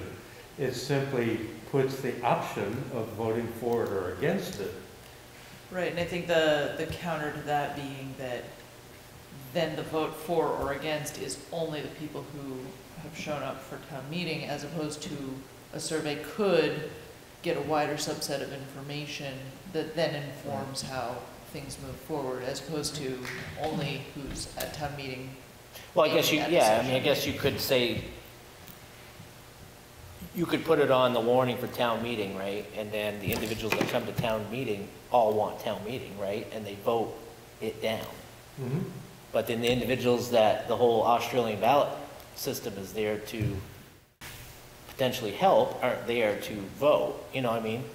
So I just wonder if we get more information out, and let's say we do a couple of different methods of collecting data, and then we get the data back and it says, make it up, 75% of people want to see X, then that kind of, then I think we can better shape that question and put it on to the warning, you know, and I think it'll be, at that time, you can get more information out there that we will be voting on Australian ballot at town meeting. I mean, I think right now, a lot of people are kind of like we've had like a couple of different times, like, I remember one meeting we had overwhelming support for well, of course, it's only a sample population of 3 or 4 of you. Nothing against you 3 or 4, but. But I remember we had one meeting that it seemed like the overwhelming support was for some sort of Australian ballot, right? And then it seemed like the meeting that we had here last time, it seemed like there was more support for not, you know, sticking the way we had it. So it's kind of like, but again, that's only a sample population of like 8 people. So it's like, you know, and the people I've been, everybody I see, or the few people have reached out to me, you know, it's not like they're all saying town meeting, it's not like they're all saying, you know, Australian ballot. I ask the same question. So suppose we put a survey in, and it says the majority of the people who are not attending town meeting think it should go this way, but the next year you put the question, but the next year it winds up, we put it on the ballot, the people who show up at town meeting are going to be the same people who showed up at the town meeting this year. Whether they whether they're influenced by all the people who don't attend town meeting or not, this survey, I'm not sure the survey does any, if it were an action that the select board needed to take, then I would say yes, do the survey, get as much information as you can. And I think that's appropriate for the constable position. Yeah. I question whether having a survey about something that the town meeting ultimately has to vote on is really doing anything. If it's warned, there's opportunity for people to say, to write a letter to the editor or whatever, I'm going to vote for this or I'm going to vote for that. It is an opportunity for public discussion as much as for any issue that goes before the meeting. Do you think that a survey, just out of curiosity, because I get what you're saying, do you think that a survey this year would get more people to come to town meeting next year if they knew it was on the ballot? Because I understand what you're saying. You're right. There's always the same sample people are going to be there. You're right about that. And but I'm just curious if you think that if we did a survey this year and kind of pushed it more, I guess it's a year out. I guess it'd be hard to say. I'm just curious if we'd get drum up more business for more people to come and vote on it. But yeah, I don't know. Well, I mean, either way, you're right. You could add to that question. You could say, he's right. You know, are you in favor or would you like to see Australian ballot? And then if they say yes, if so, because it doesn't have to be a town meeting. You could do a special meeting in November and, you know, you could vote on it townwide to go to Australian ballot if that was what people want to do to then present it at the, it doesn't have to be a town meeting. You could hold a special session anytime you want it. Yeah. But I'm just, I think right now, if we put it on the warning or not, you're still going to have the same 180 people that are going to show up at town meeting, right? This year or next year? Give or take. Now, if it's out there for a longer period of time, maybe you get more people, maybe you don't. It's kind of like that Tuesday thing versus a Saturday thing. You get more people and it didn't show like you did, but. I mean, I do think, just purely to play out your question, right? Because I actually don't have a strong opinion on this personally, but I think what it does is it gives the select board more of the voice of a broader population. So then at that meeting, if you get somebody standing up on the floor and saying their viewpoint about keeping town meeting exactly as it is, a member of the select board or anybody who's seen the results of that survey could stand up and say, well, counter to that, we have, you know, X number of people who filled out this survey. So I think your point is valid, but also there is merit to it. So it's, yeah. Yeah, I mean, he's right. It inevitably it goes in front of the voters, so he's right. And it goes in front of the floor vote. You're right. And I feel less about my argument in terms of Australian ballot than I do with the cannabis.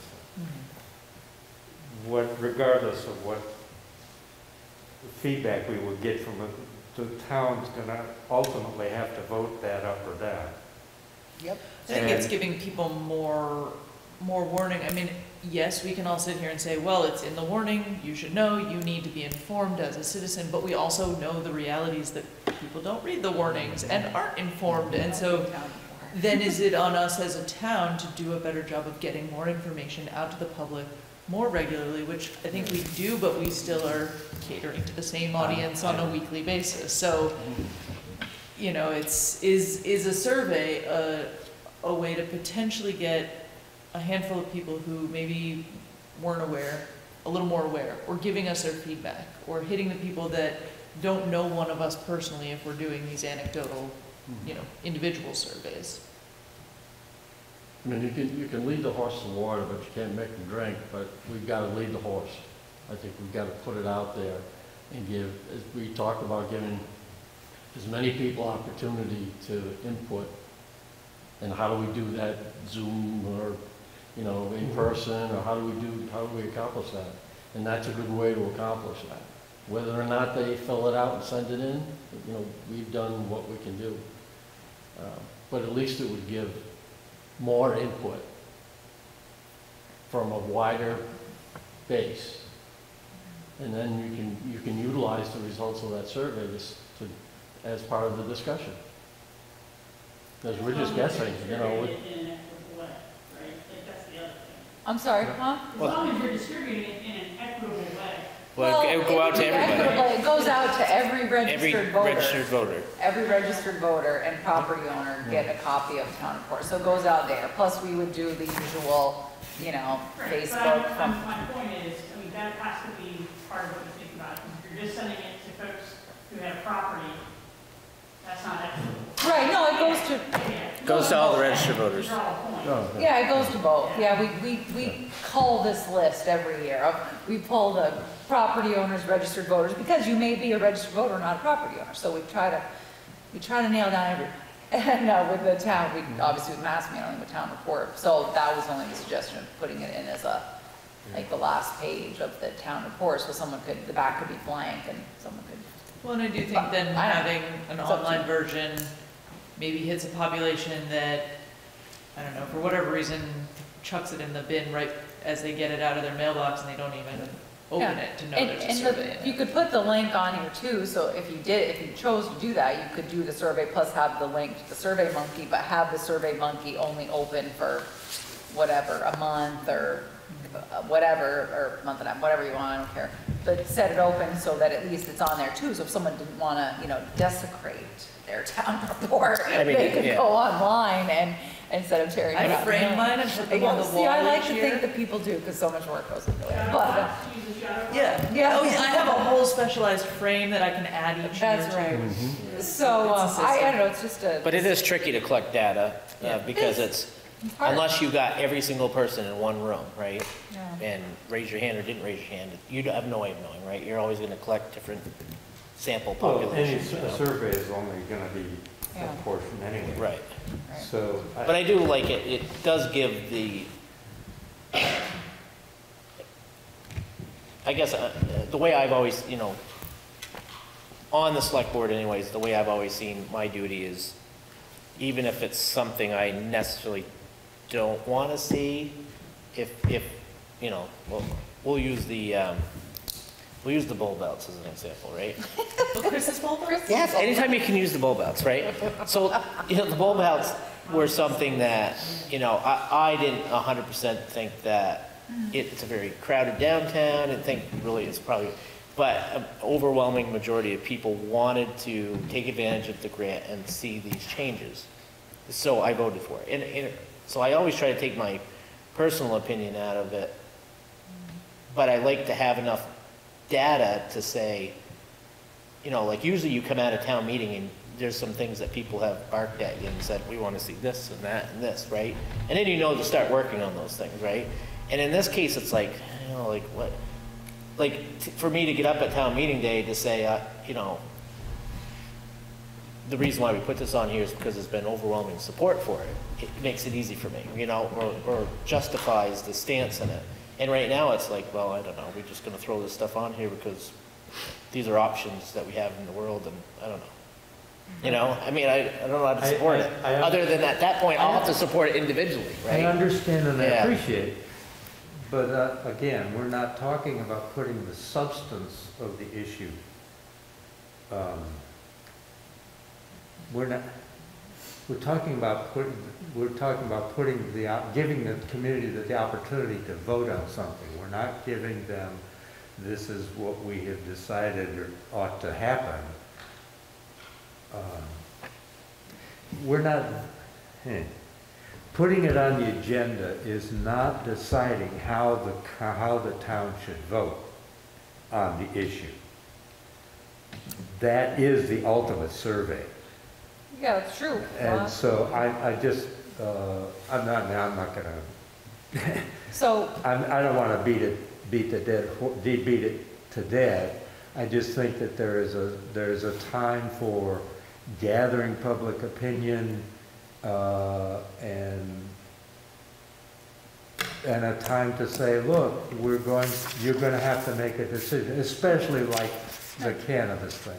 At some point, they're gonna have to make a decision, regardless of what any survey is going to say. And I'm not sure that submitting a survey in advance serves much purpose. But I've had my say, and I don't need to hear any more about it. I just think we need to, well, and don't forget, people can petition, so even if you choose that was, not to put it on there, then there's obviously a petition process where, there's a process laid out clearly by the Secretary of State and statute, in which case, there's only certain circumstances in which somebody can force you to put something on the warning.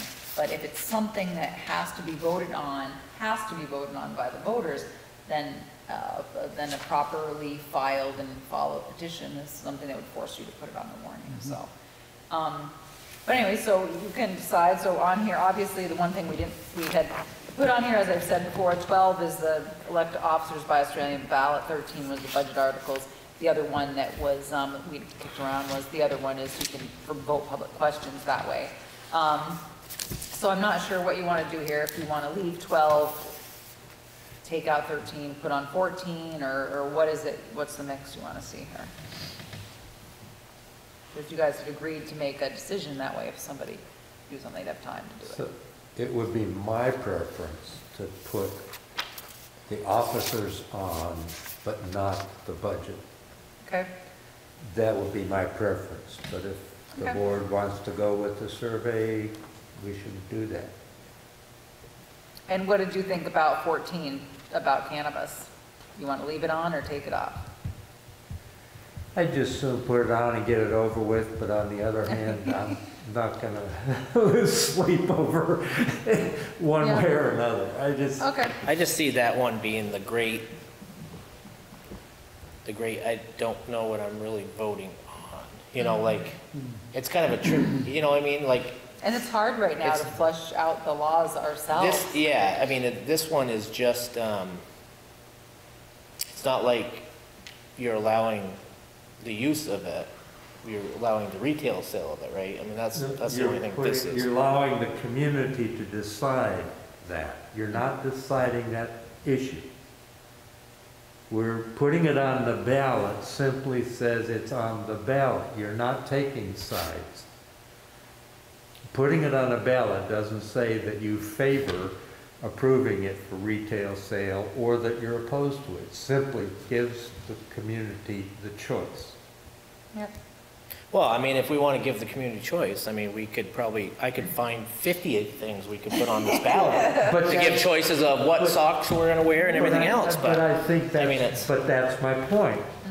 This is a question of putting it before the voters. It isn't about choosing sides. No. And making a recommendation one way or another. It simply says. Yeah. But in this case, we're putting something on the warning that there is no interest in. So there's nobody that has submitted anything saying that they want to put a retail store in Bethel, right? Now, this does come with consequences. So if the town voted this in, let's say, there's no retailer, right? There's nobody that wants to go in right now. But let's say the town votes it in, right? And then somebody comes in, and then they say, wait a minute, this was terrible, we should never have done this. And we're gonna vote it out. Well, that's good, it's all voted out, except for that one retailer that's in here now, you can't get rid of them. It's in stone forever, you know what I mean? Their grandfather. Their grandfather clause forever. So, you know, I mean, it's like Randolph, they did theirs, and there's nothing over there, you know, No. they voted for it, and there's no retailer, no anybody, you know?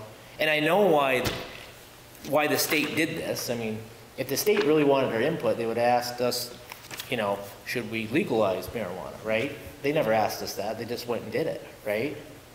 They never asked us voters, but the only reason why they have us doing this is because of the cities in Vermont. It has nothing to do with Bethel.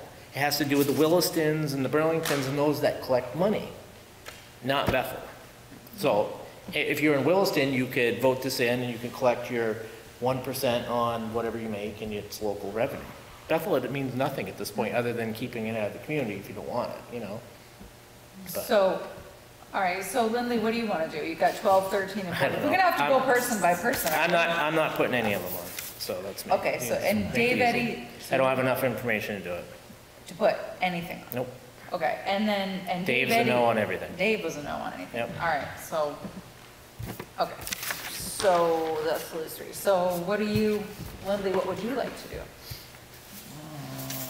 Go to bed. That's That's not allowed, I know. So Gene is saying leave on 12, take off 13 and 14, he can go either way. Yeah, I mean, I'm leaning towards leaving 12, not 13. I don't know, I'm torn on the cannabis because I see both sides of it of, you know, we don't know enough from the state to, I don't even think the voters are making an informed vote. If we as a board can't even say we'd be making an informed vote, putting this on here or not, how can voters be informed when the state hasn't set the rules? So voters are voting a personal preference with no actual knowledge of ramifications behind it, and I think that, I don't know, I'm torn on it. Yeah, I'm torn on it. I mean, I'm saying don't do it because I can't even explain it to you. Well, and I think the thing is, it's hard to try to follow for because me, they're still trying to. knowing that the time limit, like before, when you first presented this, it was. You have to do it within a year. You're voting this Yeah, year you had no period, choice, and now yeah. actually we have time to see what the state says, what the Cannabis Control Board How it comes affects out other with, how it communities. actually You know, does, and your point of like, what does it do in other communities? Yeah, I don't We have a know. very small downtown, and it could be completely changed by one retailer, good or bad. It doesn't, I'm not giving that weight to which direction, just Right. recognize that one retailer can change the landscape, and Yeah, and it's hard too because they're still trying to, and then it's the Cannabis Control Board and there's gathering surveys and I do have another, packet that they put out and still someone has the right, they could still request a town meeting or a vote, so we could still vote this at some point. Yeah, Well, I we're just, gonna there's too vote many it at some unknowns. I mean, I think that's the reality, is it's this year, it's next year, but is next year more informed as a whole versus this year? I think next year would be totally more informed, because you would add a year that the Cannabis Control Board has gone through, that other towns tried stuff, if there's legislation that had been passed to correct anything. I mean, for me, it's just tough, because I can't explain it to someone. Just try to tell you all the ins and outs, I can't help you. We have it's a like- hard enough it's time tough. getting, it's just what I would say, your normal businesses that every community has, right? I mean, we have a tough time having, a bakery and those types of businesses anyways, not alone a retailer for marijuana. And I think for me, it would be, again, it's a data thing. It's very easy if some individual stood before us and said, geez, I would really like to put a cannabis retail store in the Blossom Block. I don't know, make it up, right? And then it's very easy to say, okay, well, we need to put it on the warning, right? I mean, that's so easy for me to say that. But we have had no interest. Randolph went and did it anyways, and they have had zero interest, so it's like, at this point, what's it matter if we have to do it or not do it? Like, Maybe we never voted in. Maybe somebody comes in February and says, I'm gonna petition to have it on. The you know? devil's advocate, a Yeah. business developer says, Yeah, Randolph says I can do it, you say I can't, I'm going to Randolph. yep. Well, I mean, that's, then we that's full a lost business. But how does that affect They're us? probably gonna That's want to go debating around the this way. It's a substance higher rather than population. whether to put Oh, it that's a on good the point, ballot, Paul. so that's. What's that? Paul had a good point. I mean, it's a Paul. higher population center up there, so they would probably want to go to Randolph anyway. Yeah, well, then we'll see how they'll figure it out. But it doesn't affect negatively anything here. I No, mean, no. we're not gonna collect any local revenue off No, it. it's not local revenue. You know, Again, it's I don't- readily available for all.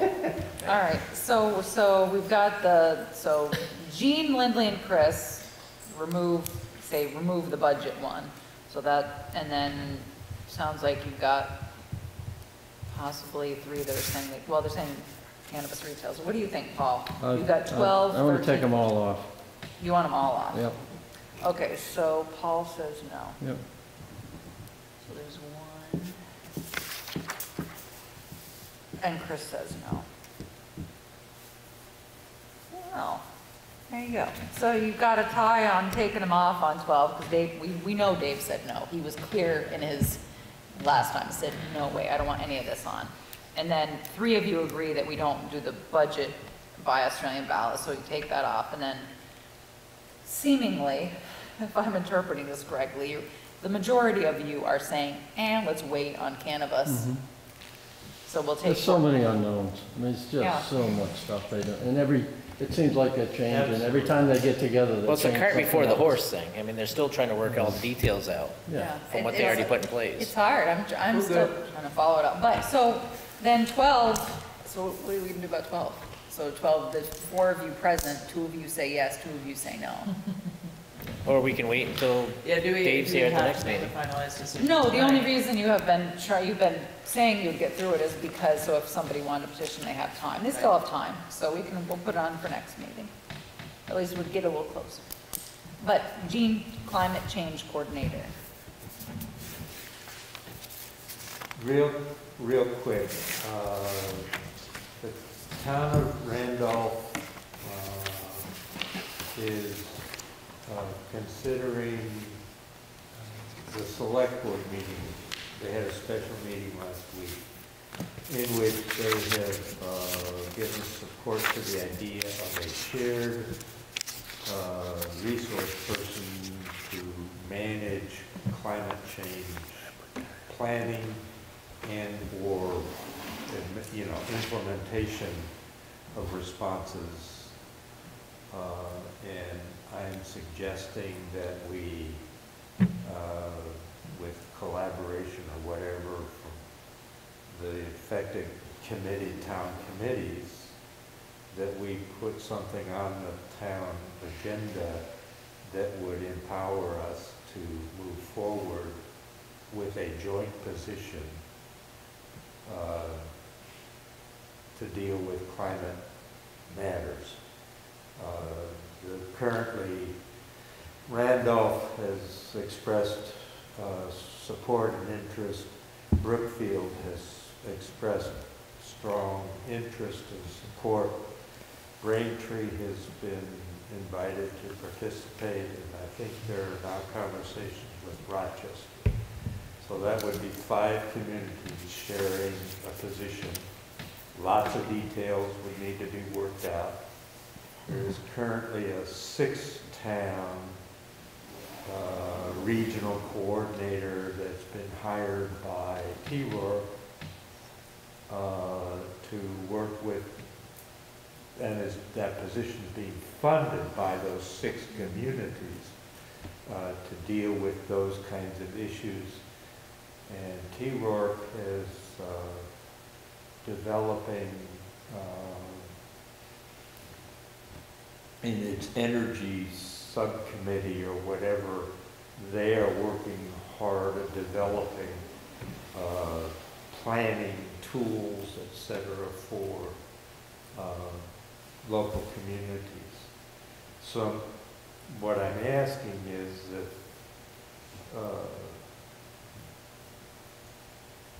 involving energy, conservation, planning and the select board, I think those are the ones, that, and, oh, and EIC, that we develop something so that the town can consider something very specific around climate change action, not just pie in the sky ideals. So I'm looking at the paperwork that, and they had 4 motions, and they're talking Right. about putting on the articles. The one that, I think the key one that Gene is speaking of is, shall the town of Randolph establish a staff position reporting to the town manager to develop the plan, processes, and procedures across all town departments to meet town climate action goals. So that would be the one question that you put, you know, that you could put to the voters, but then we need to fall back and we need to add something to the budget, because we can't, if you want to put this on the town. So warrant, they're having a position that's just gonna be a full-time, that's dealing with all these towns. Like we've talked about doing other things, but so basically it'd be a full-time position that everybody funds. It would be a full-time position shared by right, a 6 number towns, of let's say. communities, 5 or 6 But what does towns. that person do? What is their job description? You know, what does it look like? Or, I mean, I guess the way Right. I'm not saying that, Right. that So if, this tool wouldn't be helpful. I'm just, the way I see it sometimes is when these things are on the forefront, there are people that take advantage of this situation and is probably doing the same thing that Two Rivers is doing, you know, but we're just paying someone to do something that somebody else started doing, you know what I mean? So I guess in my mind, some of the things that that person would do would be to move ideas that we already have in the town plan from the we ought to consider doing this into specific plans and actions for this we should do in 2022 and this we should do in 2023 and. But isn't that our responsibilities here? And the town manager? I mean, no, well, I know, oh God. Oh, God. But I'm just saying, like, Yeah, the town plan Exactly. is managed by the town manager and the select board. So, Yeah. I mean, that's But- where I'm saying is we're And gonna the pay energy. somebody to do something that we should be doing ourselves Right. already, you know? And to write the grant proposals. Got for that in the all budget of already. For all of the funds that are becoming available and are already available for developing the plan, for implementing, for coordinating, for managing those particular funds. It's a position to supplement the work that our current staff are already doing to enable climate change action to actually take place, rather than to just be in someday we ought to maybe consider having a charging station. It's already in the town plan. But who's been doing anything about that? And not just the Energy Committee. That's the point, is to have some staffing support for our capacity as a town to deal with the issues that are going to be coming down the pike at us. And to think proactively ahead of schedule before we have our backs against the wall and are now looking for dollars to do X, Y, and Z. Those things are all going to be available, but do we have the resources to do it? For example,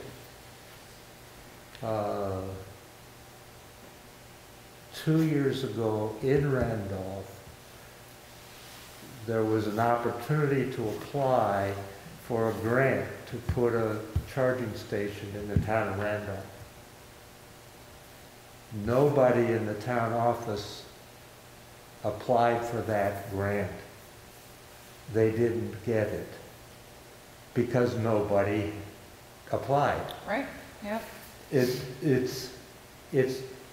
that's the kind of thing that a that a coordinator for any program could do. Could the position, it's not a position, but the 10,000 that you put in there for grant assistance, could that potentially be part of this, right? So to sort of answer your budget question of, instead of going back to the drawing board on the budget, could it be, I mean, we don't know. We have no idea. What a budget amount are would they be, gonna right? pay, So- you know, if they're gonna pay, if you got 6 towns and are paying $60,000 a year, the 10 grand we just put in isn't even gonna cover it if they're gonna do us equally, and that doesn't do me any good. Well, then you gotta But pay if- benefits and Well, all yeah, that because we stuff. need to and- figure out, what we need is some idea, right, of how, what the position is funding, but I mean, I'm reading the information that you brought, which was good, which is, and is helpful. I just don't know, so my answer would be no.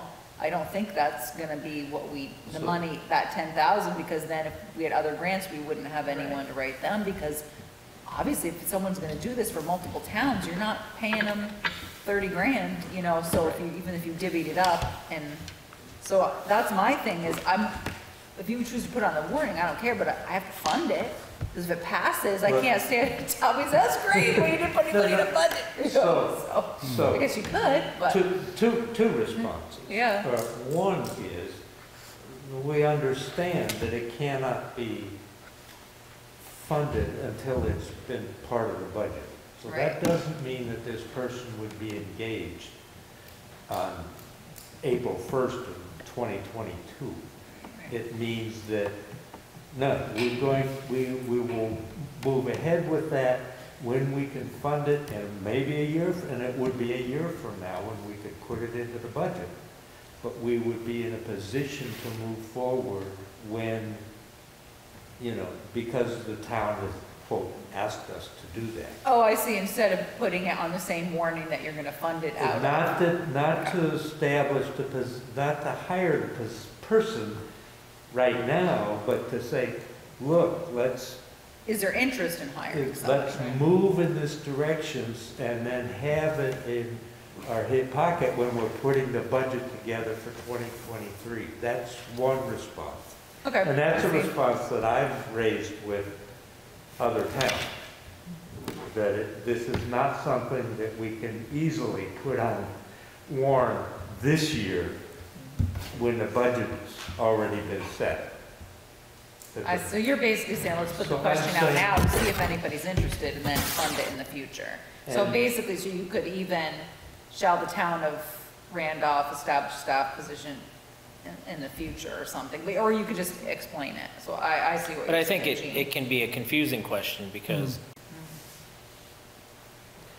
one would say, well, that's a no-brainer. We should have somebody doing that, right? But I also look at as, you know, as a businessman that we have infrastructure already put in place that should be doing that, right? I mean, the Energy Committee was, when we put the Energy Committee together, that was solely their job, which not every town has an Energy Committee, but the Energy Committee was to take the energy and climate concerns and directions from the state and apply those in our local setting, right? With the help of the select board. And we include these things in the town plan, and the town plan is our guide to managing the town.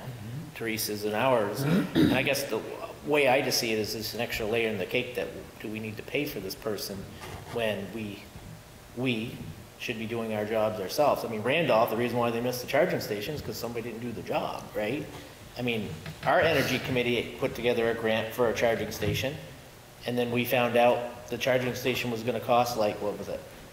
Several 7 thousand. times what we were told it was gonna cost, so then we bagged Yeah, the it. funding fell through. You know, and then the funding, and then the grant funding or something fell through. And we also found out that that was for a short-term contract, and then the maintenance was gonna fall to us, which was gonna be pricey, so there was a whole thing, but this was helpful, so thank you. It did explain once I was questioning it first, but then I got it, so.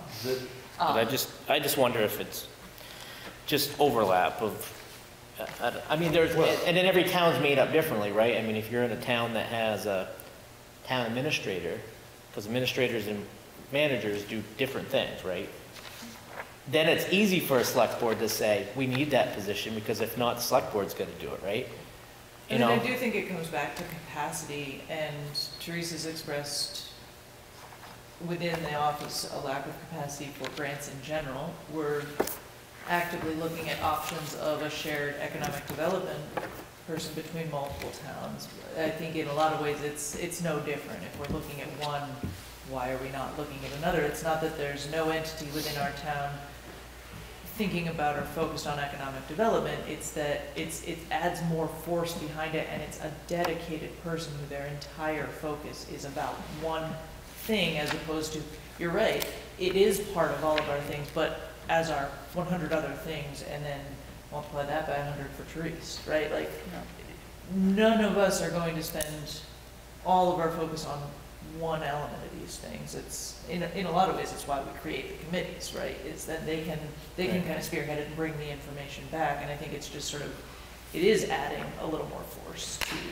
So do you want me to just add it to the warning so you guys can deal with it when Dave comes next week? I mean, since you guys are split on the Australian ballot thing, we're talking about waiting for Dave, do you want me to, because I know it's getting late and you still have more to talk about on the, what do you want to do with this? Do you want to add it to the draft warning and this draft warning and have Dave, or do you just want to say no? I'd still need a lot more information about how this position would function. I mean, Okay. just the logistics of one person dealing with the individual needs of 6 towns. Because our need might be totally different than Braintree's or Right. Brookfield's. I think it's a good concept to do that, to have a centralized position that would not deal with all these things, because I don't think one person could deal with the 6 towns worth of needs. Yeah. It would be a very much overhead view of all the towns. What they would have in common, perhaps, what can all the towns do that can be readily done next year. But there's just too much missing. So it seems like you're split Not enough about this flesh on one the too. It bones. seems like 2 of you could go one way and 2 the next, so. well, again, on my end, just to state my position clearly, has nothing to do with climate change. It has to do with the management of the climate Right. change, right? Right. And I feel that there is infrastructure in our town to it's not gonna be light switch and we have to do X, Y, Z all in this year, or 2 years or 3 years. It's gonna be over a long period of time. And, we're gonna be doing little pieces here and there, and we should be able to coordinate that stuff ourselves. I mean, there's other things in this town that we would love to have too, that we don't because we can't afford it, right? Like, we don't have a water commissioner, we don't have a public works director, we don't have, a lot of these functions because we can't afford to build in all these positions. Instead, we have a person that has multiple hats, So, but I mean, It's true, you don't have I guess that's the way I look at it, is enforcement. I think it's a no-brainer that you should have somebody or something or some mechanism to move this, right, efficiently. But do we have to pay somebody to do it, And if you have You know to what I mean? choose, It's- there's other, zoning enforcement, it's all about need, right? we talked about that If you're gonna social create a services it's a tough- position, I mean, there's, There's do plenty of we, need, we could, if we hired a couple full-time people more, you could manage all these things better than we do now, or add more want, so it's tough. I get what you're saying, and nobody's wrong here. is Randolph the only one that put that on their warning? Is there, Well, in terms of cost, when Hartford hired a full-time person to do this, that person paid for their job twice over. Just by the savings. By the savings, yeah. Now, that's one way, one response. The second is, we have some good stuff in the town plan.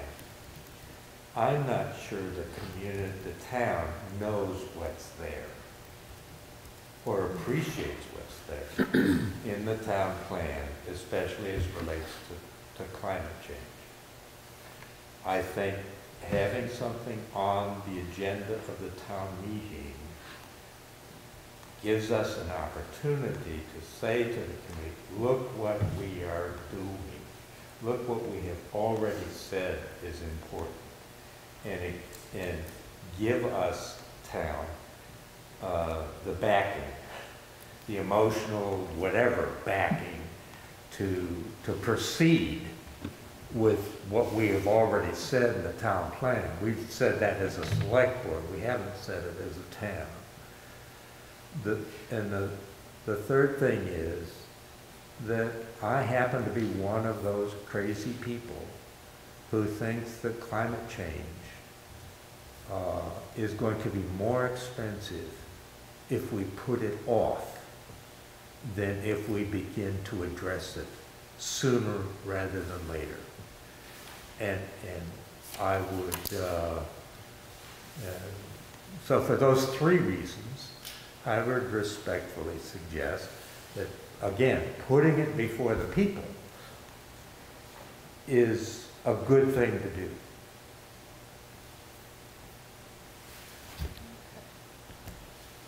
All right.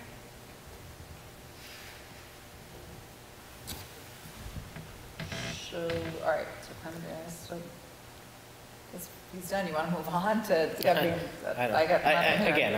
I agree with you 100% on everything. I think the mechanisms are there to drive the ship. And in this case, what would happen is we would put something on the warning. Let's say if people voted it in, right?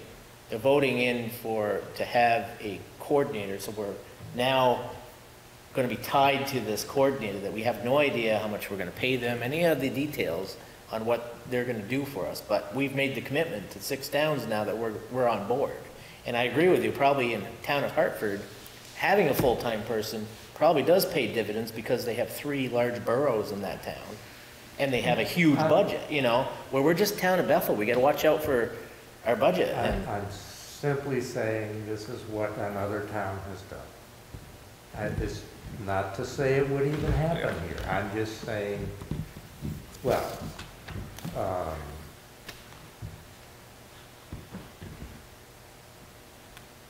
we also have the option of not doing anything in the town ballot and saying as a select board, yeah, we want to go ahead and pursue this and see what we can make out of it.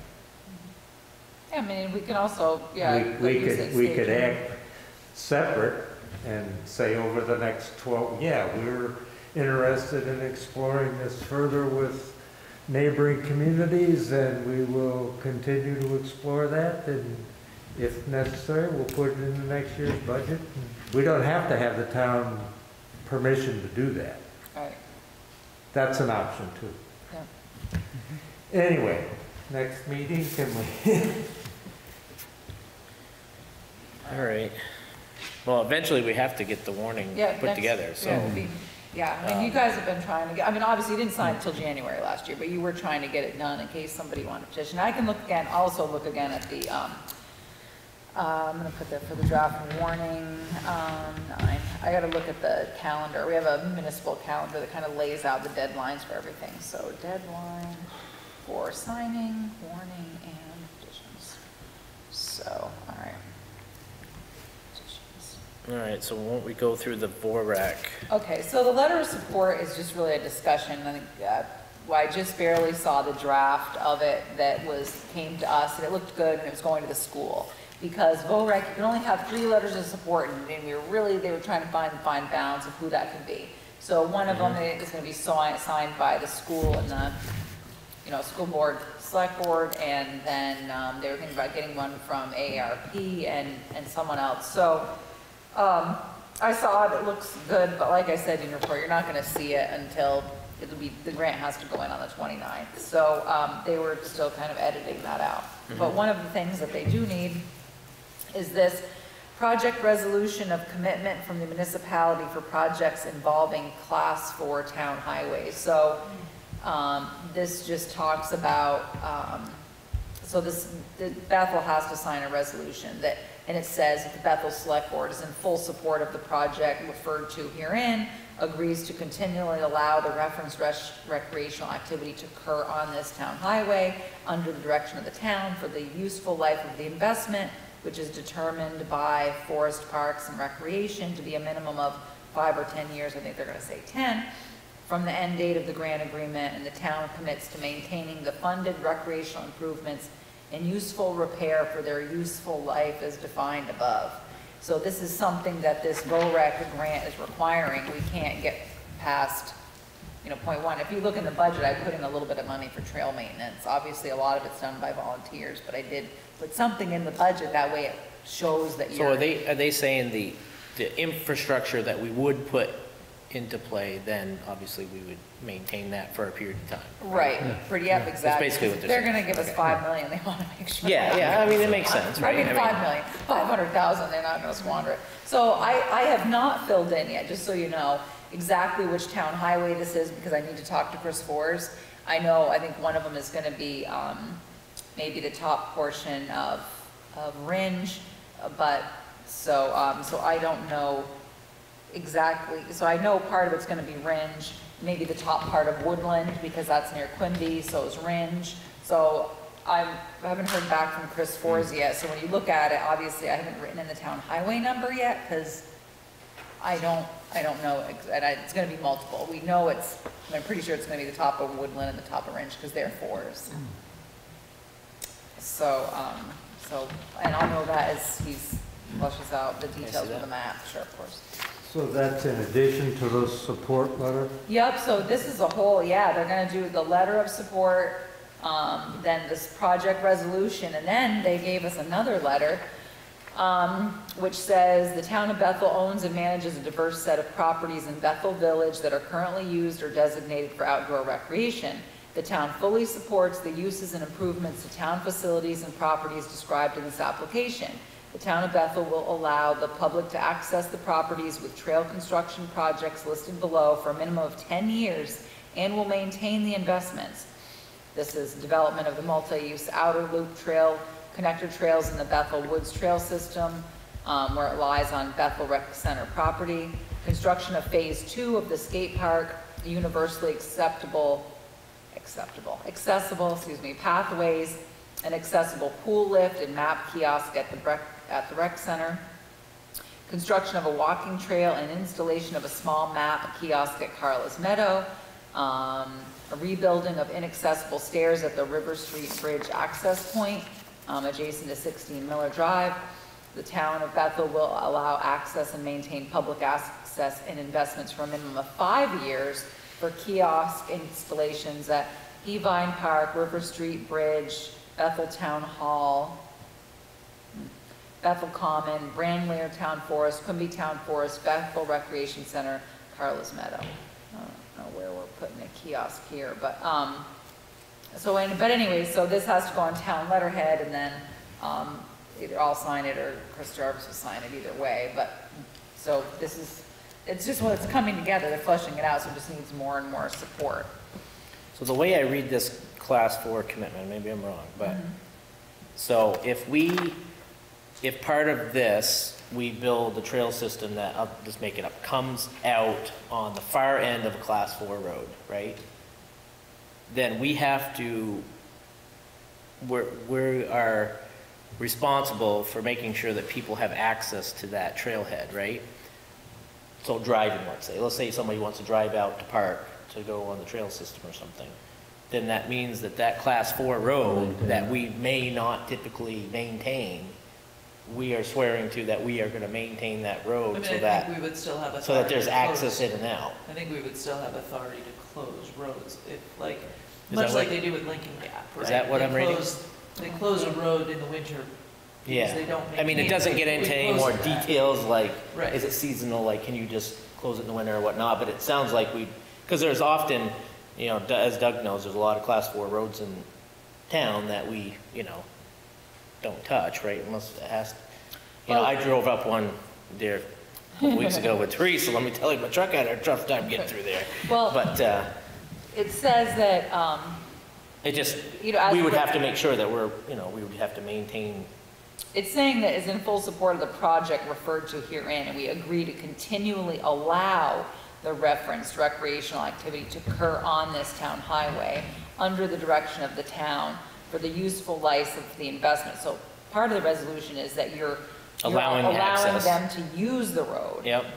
Which is determined, and then it says to the town commits to maintain the funded recreational improvements. So we're not agreeing to fund the road, we're saying that if they put $500,000 in trails, we agree to maintain the trails.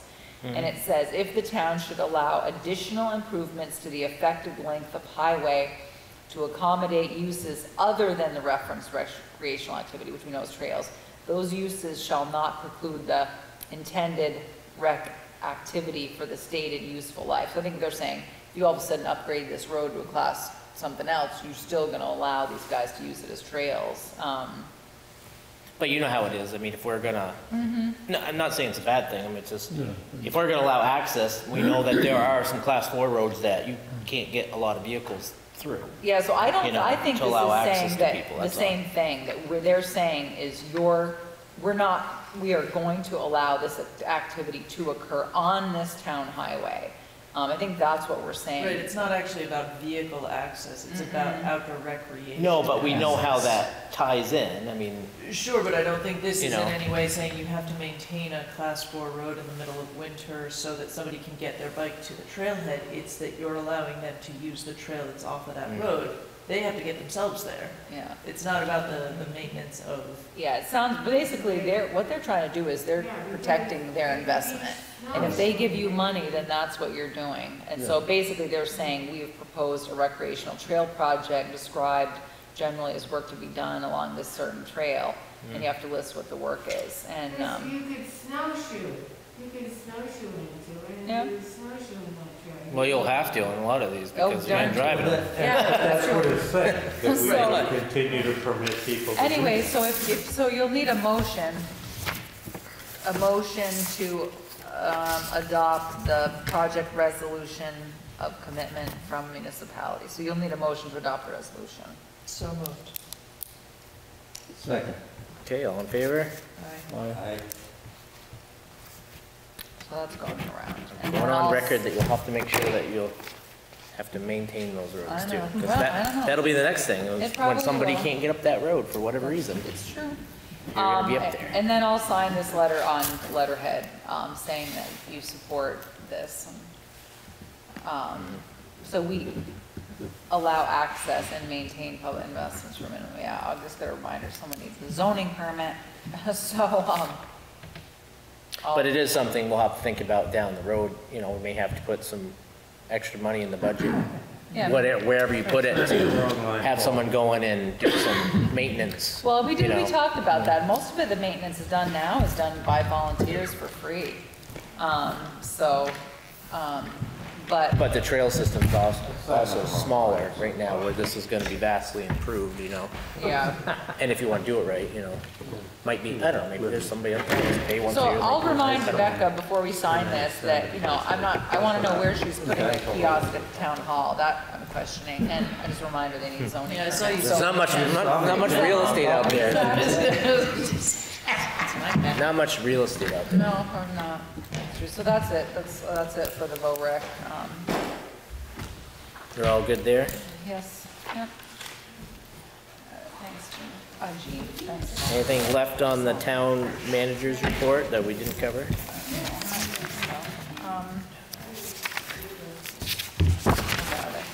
Doubt it? Yeah, I think we're good. Okay, select board meeting minutes from the 8th. What a great meeting that was. Yeah, Yeah. listen to you. That's funny. Yeah, I mean, I would have rather been here, but I'm okay that I missed it. Yeah, we all got infinity comp time after that one. Yeah. Move their acceptance. Just a little minor thing, present, spelled my name wrong. Got it right in all the rest of the article. Yeah. but- Okay, it's wrong in the Right. beginning? But yeah, it's a EY instead of an EE, I know. Oh, sorry, okay, attendance, Picky, Brick Falls.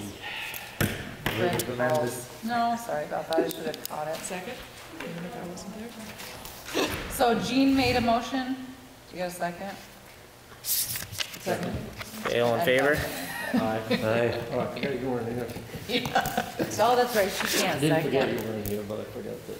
Just trying to move us along. She can do whatever she wants. Yeah, exactly, why not? Then we had, My turn next week. That's right. I haven't Yeah, had dinner who's, yet. who's it next week? We Dinner, haven't breakfast. Yeah. Yeah, I'm just gonna get up and go to school. Hey, I remember when I first got on the board, we had some like 10 o'clockers. Yeah, well, Yeah. Oh, it used to be like, last week, especially budget season, like 1 year we were fighting the budget, we also had the, town plan. oh, yeah. River corridor thing going on at the same time, and we were here till like midnight every night, like it was brutal. I didn't see Doug that year, he was at home in bed.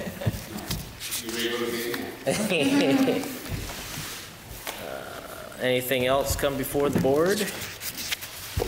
I'm good. That we haven't beaten to death, right? All right. So I think we just have to make sure at the next one that we're prepared to put to bed the town warning and the budget itself, right? Okay. yes. All right, just need a meeting to adjourn. So moved. Second. Okay. Have a good night, everybody.